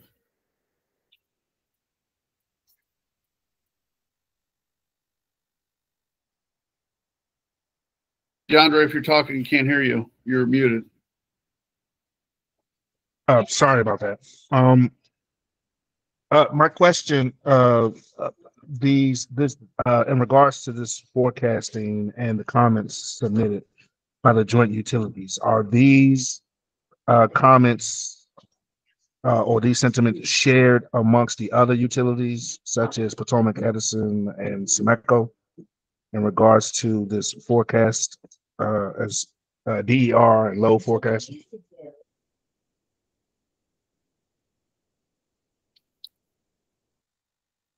I would presume not, unless they say otherwise. I don't want to assume. Right. Yeah, that's my point. That we didn't. I don't know. I just want to get a understanding of where they stand in regards to these comments, because from my understanding, these comments are from right. Yeah. EGE, Pepco, and Del Mar. Yeah. Go ahead, Damon. Yeah, no, thanks, DeAndre. I appreciate you raising the question. I would say that we're still working through some of these. As I think has been indicated, we just don't have the bandwidth and the resources to spend as much time as we would certainly like on some of these issues. So we're trying to work through it and digest it. I think a lot of what's there, we certainly do align with. And as we sort of work through the report that's due in November, I'm sure that will help solidify some of our thoughts as we try to piece through the details. So it's a good question. I'm not sure I have a great answer at this point. So I apologize for that. No, that's no apology necessary. It is what it is. We get it. And your answer was fine. Dave. Yeah, this is Dave from Potomac Edison. We're in the same situation as SMECO. We're still working through some of it. Figured it. All right. Thank you, sir. Right. Yeah. That's understood.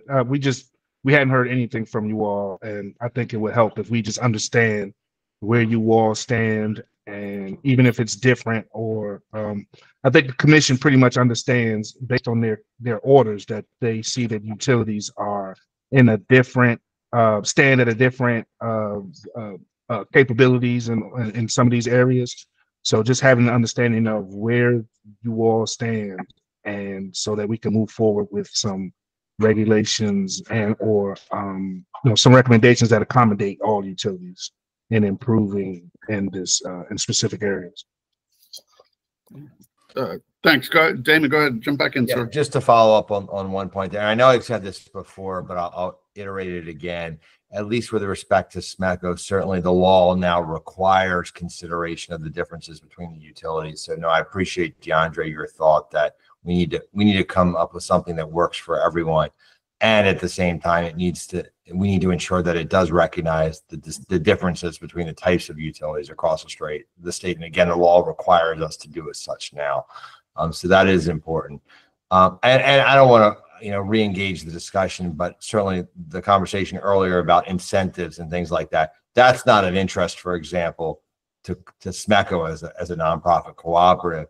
However, what is important is to make sure that we are being mindful of the financial health and well-being of the cooperative, which means that there is an appropriate cost recovery mechanism so that our customers are not unduly penalized down the road. So that's important for us. So that's a very important consideration.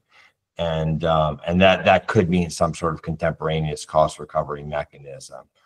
I mean, I certainly disagree with the notion that was articulated earlier that STRIDE, we're not a gas company, but STRIDE is not an incentive mechanism. It's a contemporaneous cost recovery mechanism. And so we may need something in place simply to maintain the financial health and well-being. But as a cooperative, we're not looking for an incentive like a PIM because we don't have shareholders. So again, different construct for us. Thank you, Judge. Thank you, sir. All right. Yes, sir, Dr. Bartlett. Yeah, thanks. Again, a really important discussion. And we've talked about the flexibility issue a bunch of times for the different utilities and the co-ops.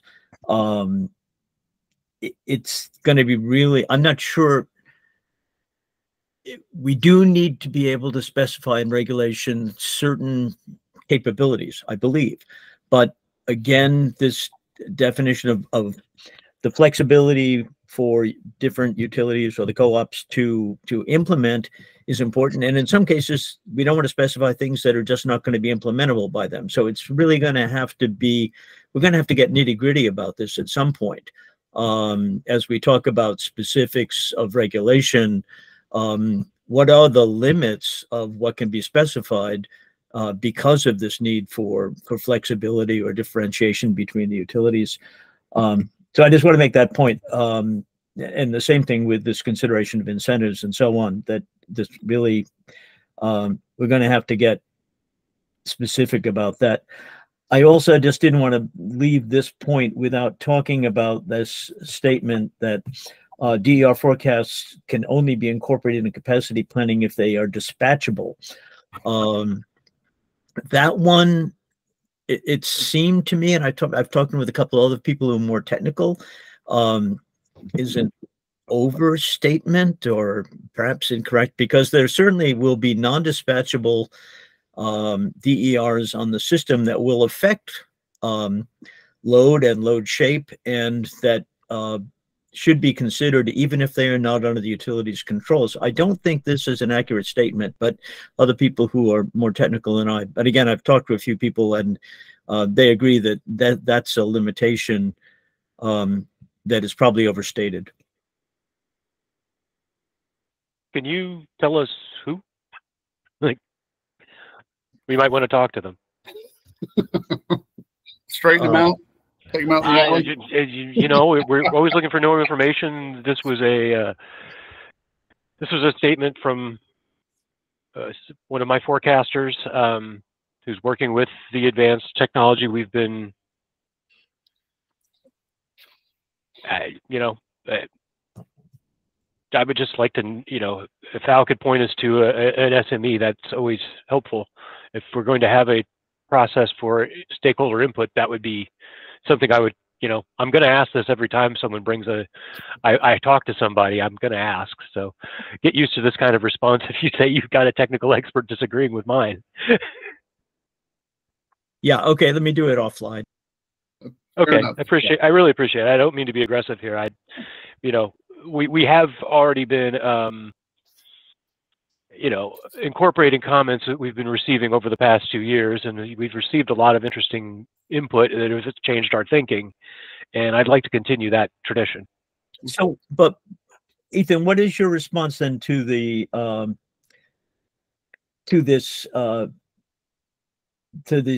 point that not all DERs are dispatchable but they still will affect both load and therefore need to be taken into consideration in capacity planning.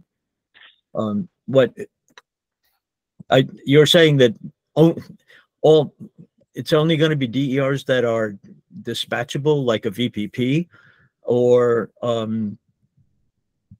say a large solar project on a line that is not under the control of the utilities but still affects load and capacity. You're saying that those things that are not directly under utility control won't be considered in planning? Okay, we may have created a bit of a muddle here, but we were drawing out the difference between forecasting and figuring out what's going to happen on the system and the ability to dispatch and actually impact the forecast proactively is what this sentence is meant to convey, which may be causing some confusion. I see Eric Henlon is raising his hand. He should probably take this. I'm admittedly doing a bit of a dance on his behalf. So Eric, please explain this on behalf of our capacity planning team. Good morning again. Thanks, Ethan. And I'll share. I don't always get it right, but I do try. I think with this line that we're, sentence or what that we're discussing, it's trying to draw the difference in that, especially for solar, right? On most of the feeders, right, and the BG system, we see our peaks when the sun is down, right? So solar provides no support from a capacity perspective because our peaks are usually after sundown, right? Hence, so having something like battery, which is dispatchable, right, would provide support to peaks that are available during that period of time, right? And I think that's the what we were trying to draw as an example in that statement.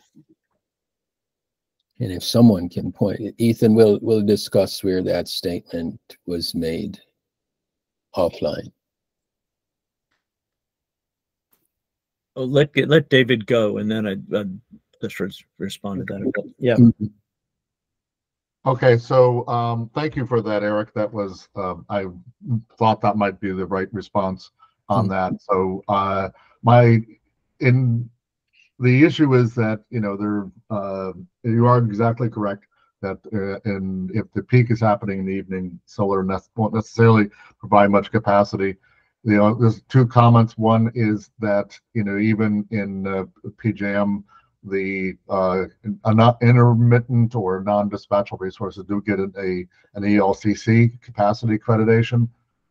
So there is some reflection of that. Then secondly, I hear what you're saying about the dispatchable storage, but there may be on the DER system, whether it's going to be an EV or whether that's going to be someone putting in their Tesla Power Walls or whatever, they may be shifting their load such that they are not consuming during the evening. So what we are, I think just this statement needs to be clarified or explained it better.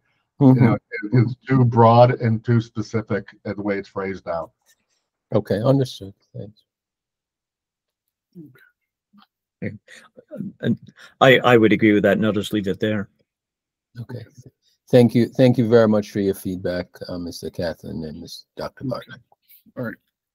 I'm just going to mark that one as a potential follow-up for the utilities to address the broadness of the statement, and maybe Ethan and Dr. Bartlett's experts can hash it out. All right. Jacob, are we on to 4.3? Yeah, I think 4.3 around bottom-up kind of forecasting. I think we said we currently use that feeder substation transformer substation level data as well as informed by AMI data. So certainly, I think in support of that statement, I think Al, not to put words in your mouth, but I think recognized that and had more questions around just kind of broader applicability across the state.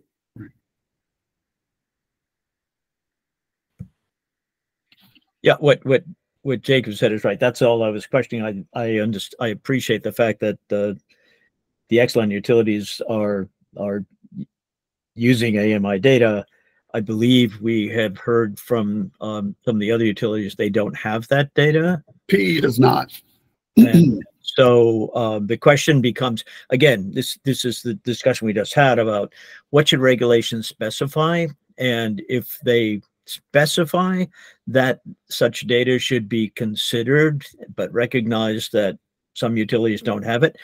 Is it fair to specify that? And if we think it's essential to specify it, how do we provide the flexibility for those utilities to develop that capacity?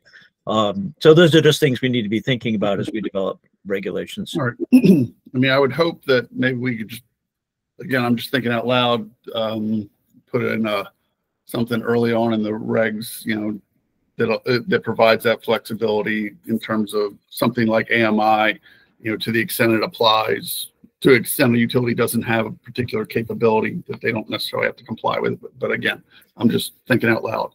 All right. 4.5, Jacob.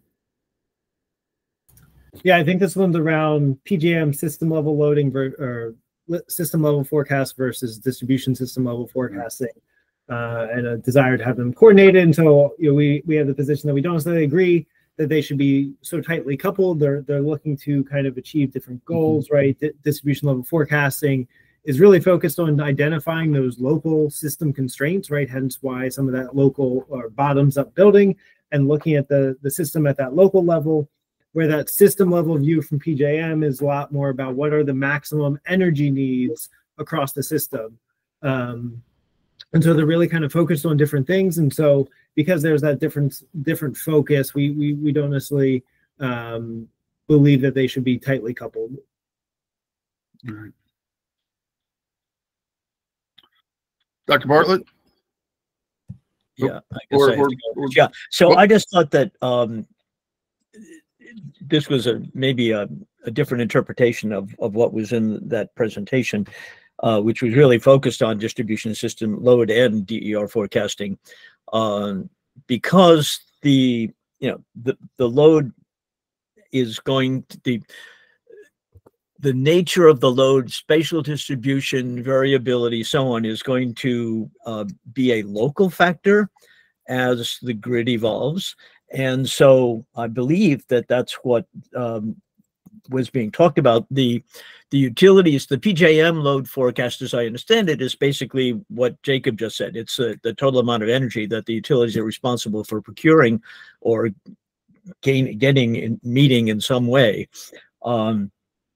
But as we evolve the grid and it becomes, there's going to be differential in different segments of the grid, there are going to be different requirements. And so local, I guess, distribution system load planning was, I believe, what was being referred to here, and is something that I think is different. Now, there may be some tension with the way PJM projects it, and I think it's been suggested that it would be good if those two things actually were better coordinated, but I don't think that's what this paragraph is about. The question was about how does load planning happen, and it would need to be connected to DER forecasting at the distribution system level, which is that was the point. I think that the PJM thing is almost a separate category. Okay. All right. Thank you, David. Now I'll come back to you, Jacob. Just really more of a question to the utilities, which is, I understand there's two different forecasting that you're doing, and the question is, I think if you're doing it at the local level, and isn't there a summation of all of those local levels that comes up to a system load forecast that you as the distribution utility will have? And is that separate, than one that PJM is doing? And shouldn't you be planning for and looking and making plans based on that summation of all the local ones? It's more of a question. I don't know how you guys do this process.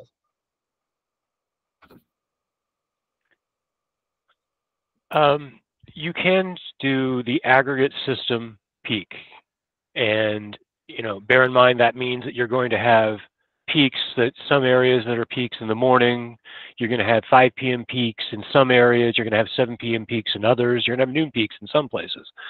And so the aggregate system peak becomes a single point of the ultimate peak, but it does erase all those individual peaks that we actually plan individual pieces of our system for. For instance, me here in Rockville, the feeder here in Rockville is very residential, as opposed to downtown DC or downtown Baltimore, which had different peaks. If you aggregate to a system level, you get one peak. Then you move to the PJM level, and you're actually looking at an aggregation that is even larger than an individual utility often. And we do use them as a cross-check. And I can say that BG&E has its own separate forecast of customer load that is not the customer demand, which is a different cross-check that we also do. And PHI, but on the other hand, BG&E doesn't really do a system load up. PHI, I believe, still does for by time there. Eric may be about to correct me. But at the end of the day, the PJM, planning the PJM, there isn't a lot of use for it for system level planning. What we need to know is how much we will need to purchase at peak, the worst day of the year for our customers, to meet which means we need to have the ability to bring that in, which is the PJM's job. So there isn't a huge matchup there as far as, except, kind of a cross-check, thumbs up, everything matches at the end of the day. Other than that, there's not a lot to be gained. Eric, you want to jump in and correct me? So not necessarily correction, Ethan, just for clarification. Bear with me, folks. Usually when I respond to questions, I think clarity is very important. So I just have an inquiring question for David before I respond. You mentioned that the utilities are looking at local loads and rolling up and things of that nature. Are you asking the question in regards to the impact on the constraints that are identified on the system, the distribution system, or you're asking the question in regards to capacity needs at the transmission level or the system level? I'm trying to understand from a clarity perspective before I respond. Well, that's essentially is the question, in which, the PJM forecast is for the transmission, and this is distribution system planning we're talking about. Mm-hmm. So purposes of distribution system planning, is there, an example would be, could there be a cross BG&E DSM program, which would be used to reduce loads, which would be across a number of different feeders? That would be part of a capacity planning, I would assume. Mm-hmm. Okay. All right. Thanks for that. I think we've done this a couple of times already, but I'll try to do it again in regards to sharing with this group the interactions within BGE and the transmission planners, and there, it is interesting, the knowledge, having the knowledge of how PJM works with the transmission, the different transmission owners, which BG and Exelon is one, right? And how studies are performed. I'm not going to make an attempt to really delve into what that interaction is like, but the local transmission owners, they do the studies and things on behalf of PJM and things of that nature on what the systems can do. And it's a very complex, you know, way that they do that, and I'm not going to get into that, but what I'll share is the interactions between the local transmission owners or the local planners and the distribution planners, right? These are collaboration and stuff that has been happening. Not just it's not something that is being driven by DSP or anything. This is stuff that is ingrained in planning and operating electric infrastructures. So there's nothing new, right, in regards to the collaboration that's been going on between the two teams. Yes, in a very simplified way, right, there is a roll-up of the load on the system, but there are so many other things that goes into planning a distribution system and also looking at the impact on the transmission system that it's somewhat, you know, it takes time to educate you on that. And I'll try to give just one example. When you look at constraints of the system, you always look at it from a reliability perspective too, right? Things will fail. It's not if, they will fail on the distribution system. And our job is to have a distribution system that has the reliability to still provide the necessary energy and the power to our customers upon equipment failure. So we do analysis on the distribution side that takes those things into consideration, right? And it looks at the different reliability issues on the system and how that rolls up and the impact that it may have upon an abnormal condition, right? To not just other pieces of the distribution system, but also the transmission system, right? I don't want to bore this team with all that technical nuances, right? What I'm trying to share here is, one, it is not as simple as you have stated it, right? It takes time, and there's a reason why we can't just take someone off the road and say, here, plan the distribution system. It doesn't work, right? It's a very hard job to find the right skill set to plan the distribution system, right? So, and it takes studies and different knowledge of the system and understanding how the system is going to react on the different conditions, right? So, yes, the roll-up, but also there are different, when you do different types of analysis on equipment failure, how that's going to impact other distribution system and also how it impacts the transmission system. We provide this data from the distribution side. We provide this data to the transmission team that they then utilize, right? There are points of interconnection between the D and the T that they then utilize that data and they perform their studies, right? So it's very complex, but just wanted to, provide some insight. There is collaboration that goes between T and D. It is nothing new, right? And yes, the impacts of DER have been, is being taken into considerations during those collaboration.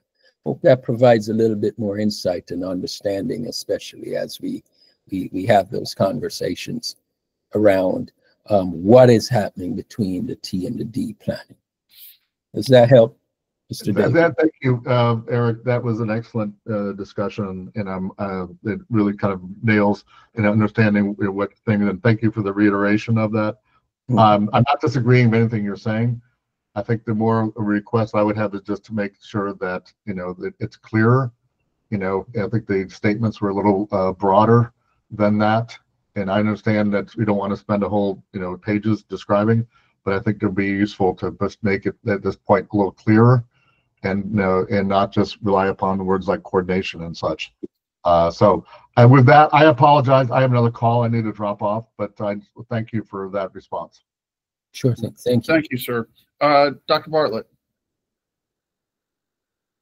Yeah, and appreciate that the discussion. The latter part was really talking about the coordination between the distribution system writ large and the transmission and PJM and the utilities. I think though that Ethan described what I thought this part of the presentation that we were given was about, which is the fact that taking Rockville as an example, there is local variability in load or in capacity requirement, and also local variability in the potential responses that would be done, for example, through DERs put on the grid. And so all this, what I understood this this piece to be about, that 4.5, was not so much about the interaction with the transmission and the PJM, which seemed to be what the utilities were talking about, but rather about the need for coordination of local level distribution system level forecasting and load requirement, and that they just be done. Those need to be closely linked. If that's being done by everybody already, that's great. It's just, if it's not the way things ordinarily work, then it would probably enhance planning to have those two pieces fit together better. I think that's all that this piece was about. It was what happens at the distribution level, and Rockville is a good example of why it makes sense to do that. All right, thanks, sir. Before we move on, Ethan or Eric or Jacob, is that something, the coordination between the distribution forecasting and the load requirement, is that occurring?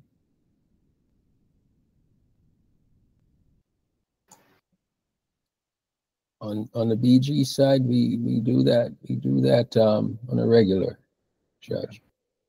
All right. And just to add one more piece, it is ever evolving. I'm sorry, you said it's evolving? Yes, it is always evolving. Okay. Okay. And can I go ahead, Jacob? I was going to say, to add to it, similar to BG, it's also happening in PHI. Okay.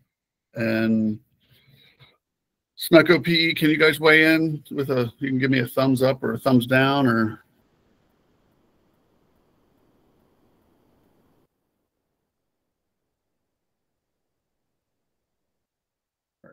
All right. Well, maybe we can circle back. Get back to you, Judge. Go. I'm sorry, sir. I think we'll have to get back to you. That's fine. That is fine. All right. Jacob, while your camera's on, I know Mr. Cathan was, I guess, looking for a little more specificity in the your explanation on 5. Is that something you guys can also consider when we go back, based on, I guess, Eric's explanation?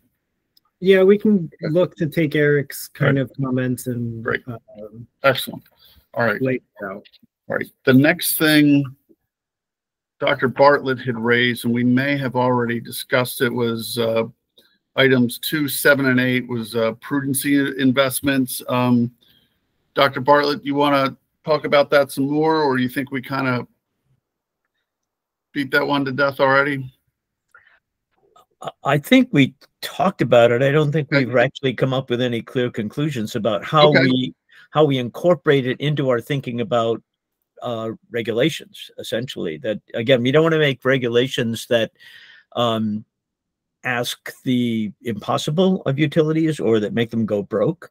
And at the same time, we want to have incentive structures that do what Jacob was talking about, and actually, but with all the caveats that he introduced, but that help us support the utilities in making the transition that they have to make in their business model to move to a modernized distribution grid. So it just needs to be background of it. I think it's something that we need as we get to talking about specific regulations. I think we will need to talk about this dimension of it, and what's the best way to make it work? Is it PIMS? Is it whatever? But we can't ignore it, because ultimately the decisions the utilities have to make are driven by the way their business is structured. Sure. Now, are you looking for something like, if the utilities do X, then they'll get Y, or is it something more general that you'd like to see in regs saying, utilities or stakeholders could propose a PIM or some type of an incentive structure?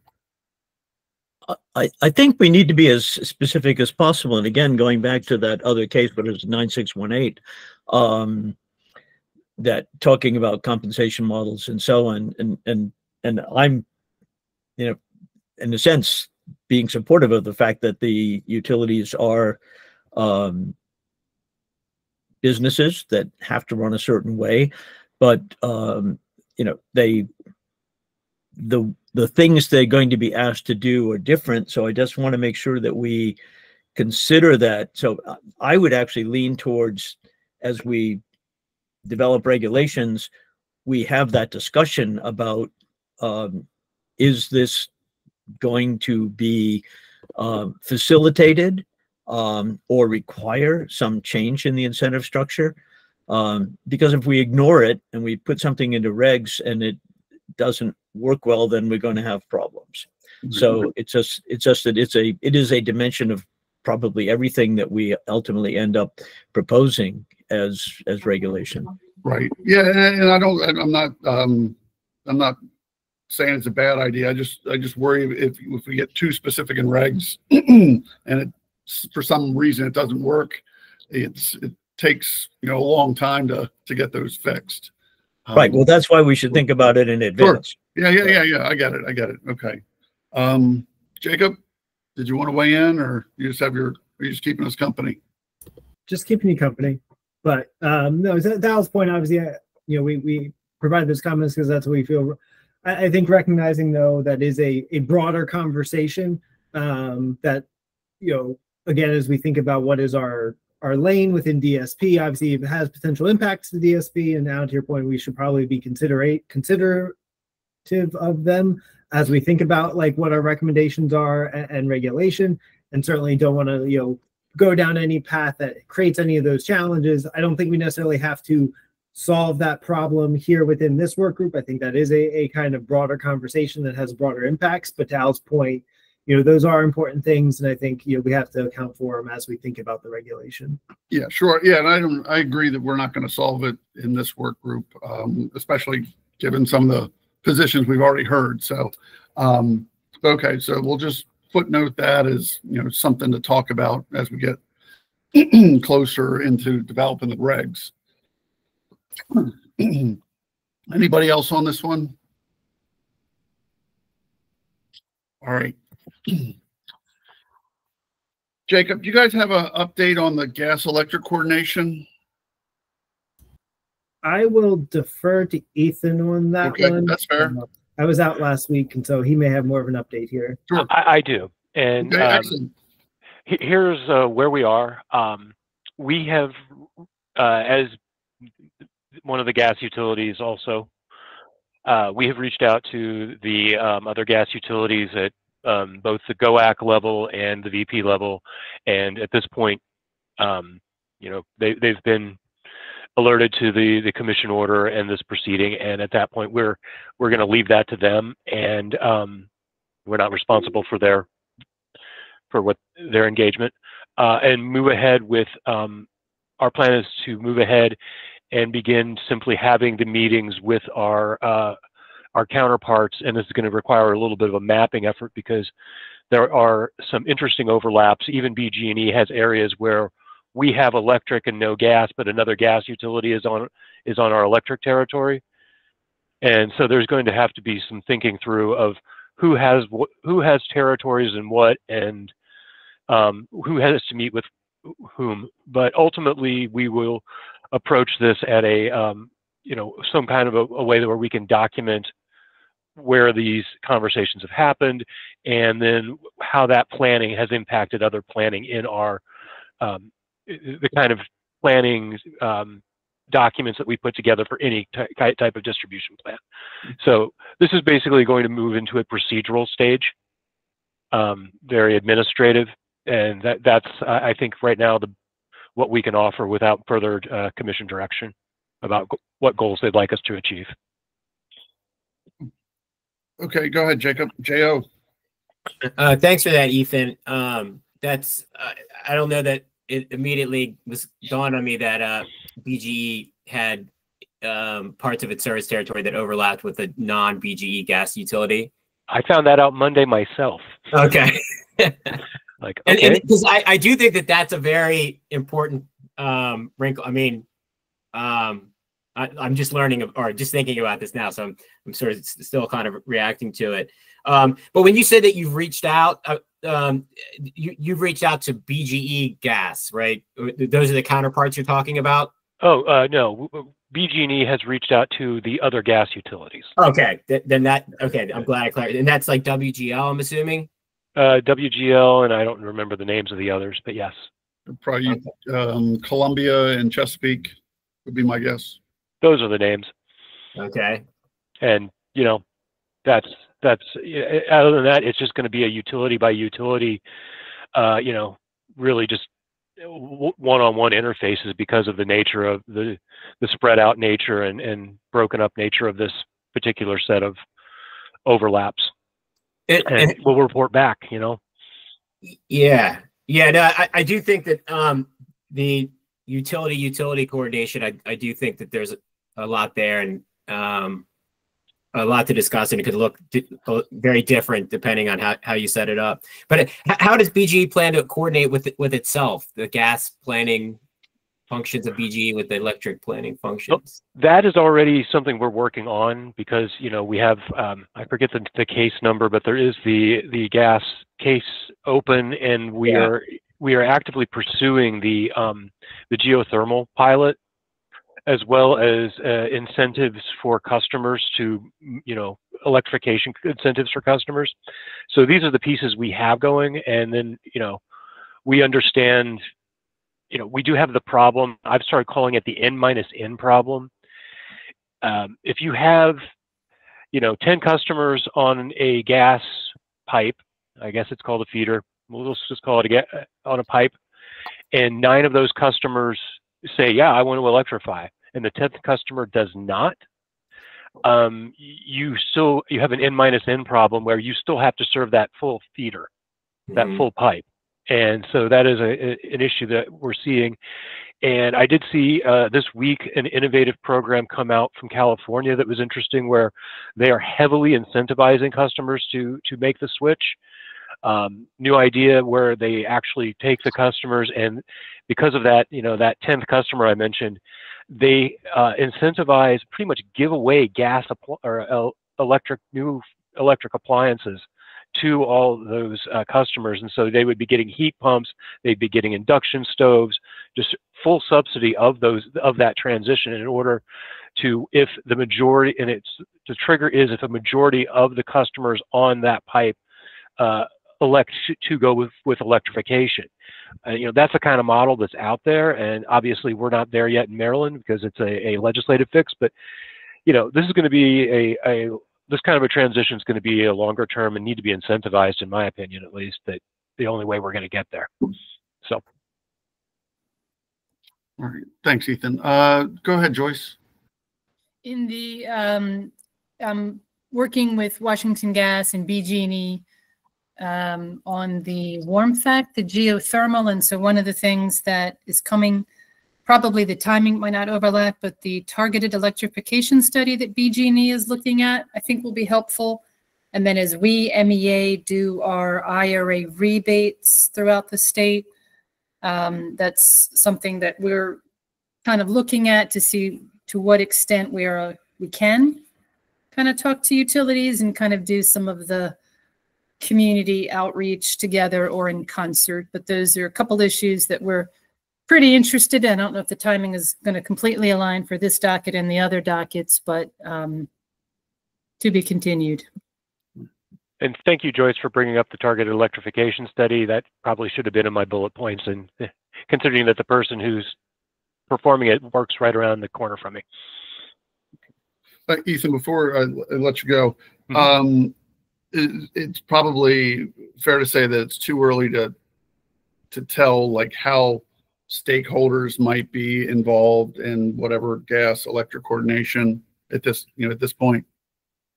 I think beyond the what I've stated, that's what we can really say for now. It's we are in something of a run up to a lot of different things, and this isn't at the top of the list, admittedly, given that we've got energy storage and this report to comment on, this to deal with, and a lot of drive. We're developing the drive program, and among others. So this one's the network geothermal is happening. We've got a lot of irons in the fire. Understood. Just trying to make sure I check as many boxes as I can. That's all. Absolutely. All right. Anyone else on this? Yes, sir. Damon. Yeah. Just one point. When you talk about coordination, that's an issue, at least for me, that I think I need to get some help flushing out a bit, because there are a lot of small businesses that play in this space. And so I'm not really sure yet what that fully means when we talk about coordination, because you could talk about a small propane distributor, which certainly this could impact their business. It could be a very small business. And so there's a local economic impact. And we need to make sure that these businesses are engaged in a way so that they appreciate what may be happening, where the opportunities are, and then where the challenges may be for them.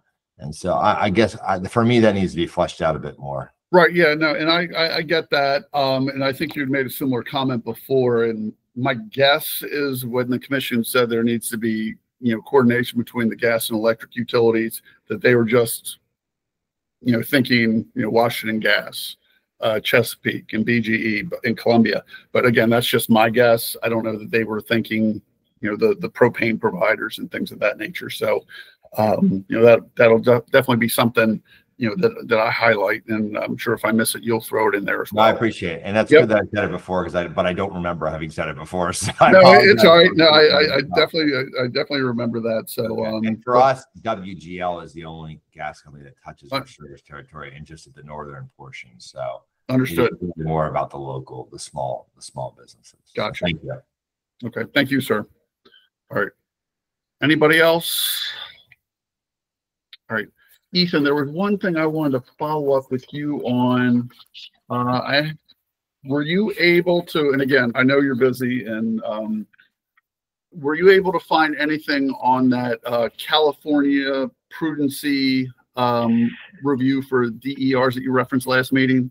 Yes, as a matter of fact, and big thanks to Samantha Weaver of CCSA, who helped me run down the reference. It is extensive amounts of reading right now. Okay. And I think that is a great issue for us to bring up after the November 15th. No, really, at this point, I am very much in triage mode. No, I hear you. And I think it's gonna be a good conversation for this group to have, and I really appreciate Jacob Auslander's willingness to discuss this with us as well, and be happy to send him the reference too. So that, but I think it's something we need to digest internally. It is not exactly what I expected, but it does offer a model for how prudency can be approached from you follow the correct methodology, and that makes whatever answer you came out with, that was prudency, as long as you follow the correct procedure that everyone agrees to. And I think that could help us with some of our more difficult conversations, but I think that's also a next round conversation because it's going to be complex. Okay, fair enough. Is that okay. George, beat me to it. Can you circulate that, or is it a massive document, or? It is just a couple of, it's just a reference, and I will send it around to the group. Great, thank you. Appreciate that.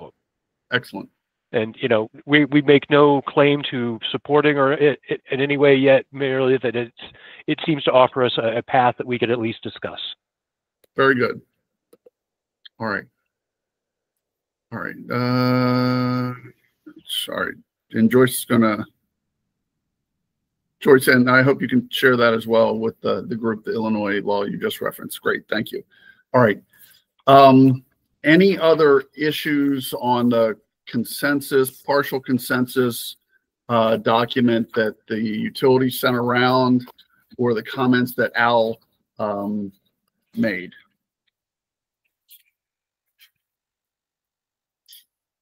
All right. So I'm going to assume that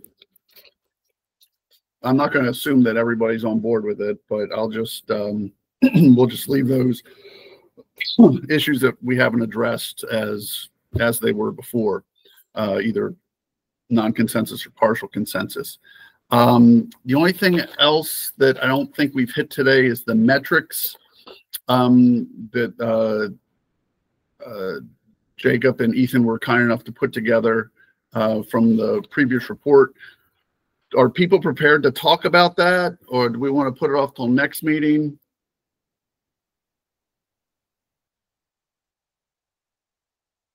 If people aren't prepared, let me just note how I structured the response. Please. As a guide.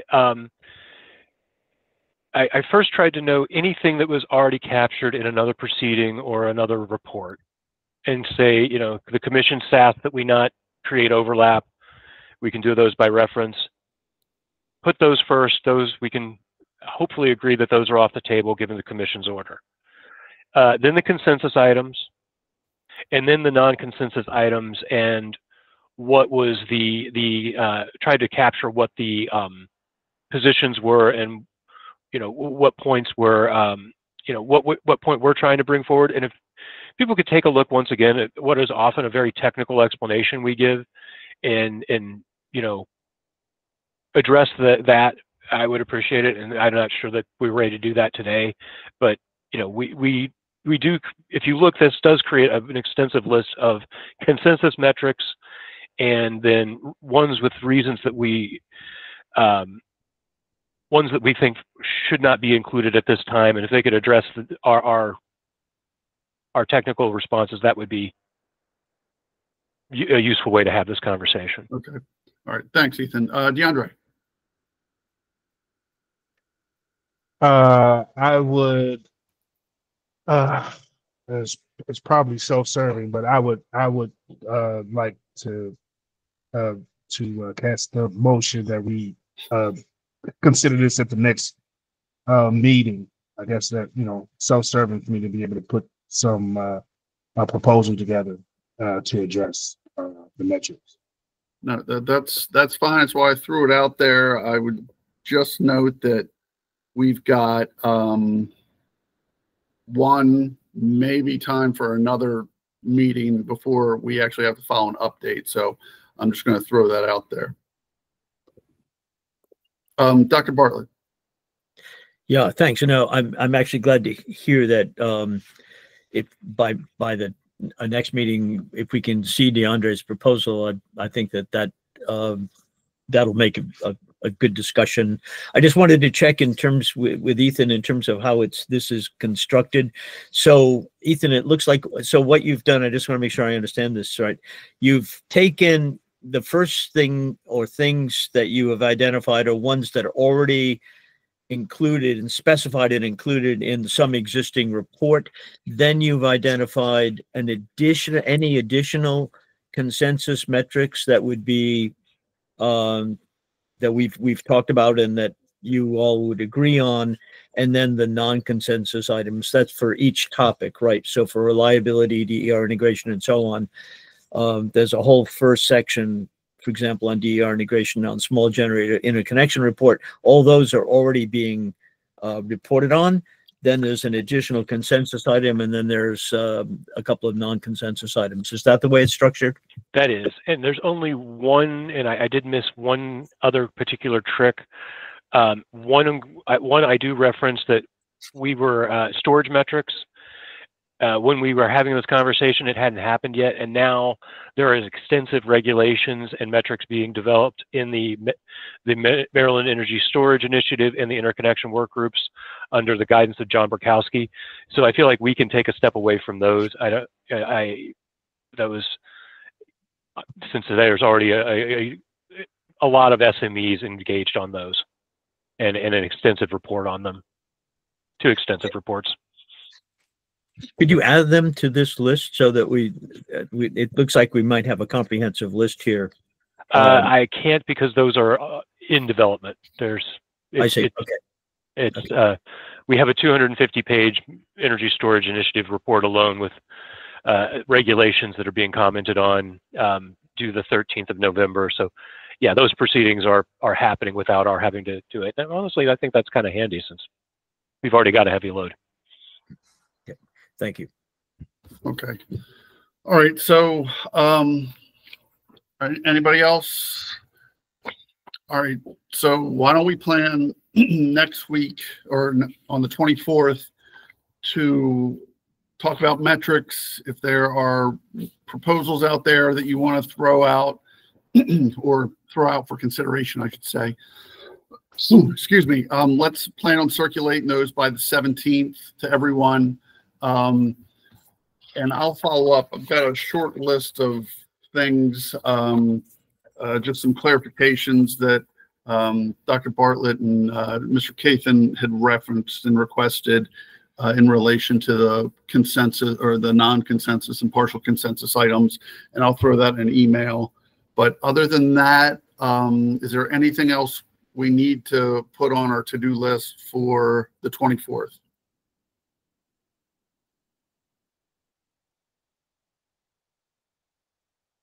Okay, hearing none, I'll plan on seeing everybody on the 24th. I'll note we need to start a little bit later. I've got a meeting at 10 o'clock, at least as of right now, unless it moves.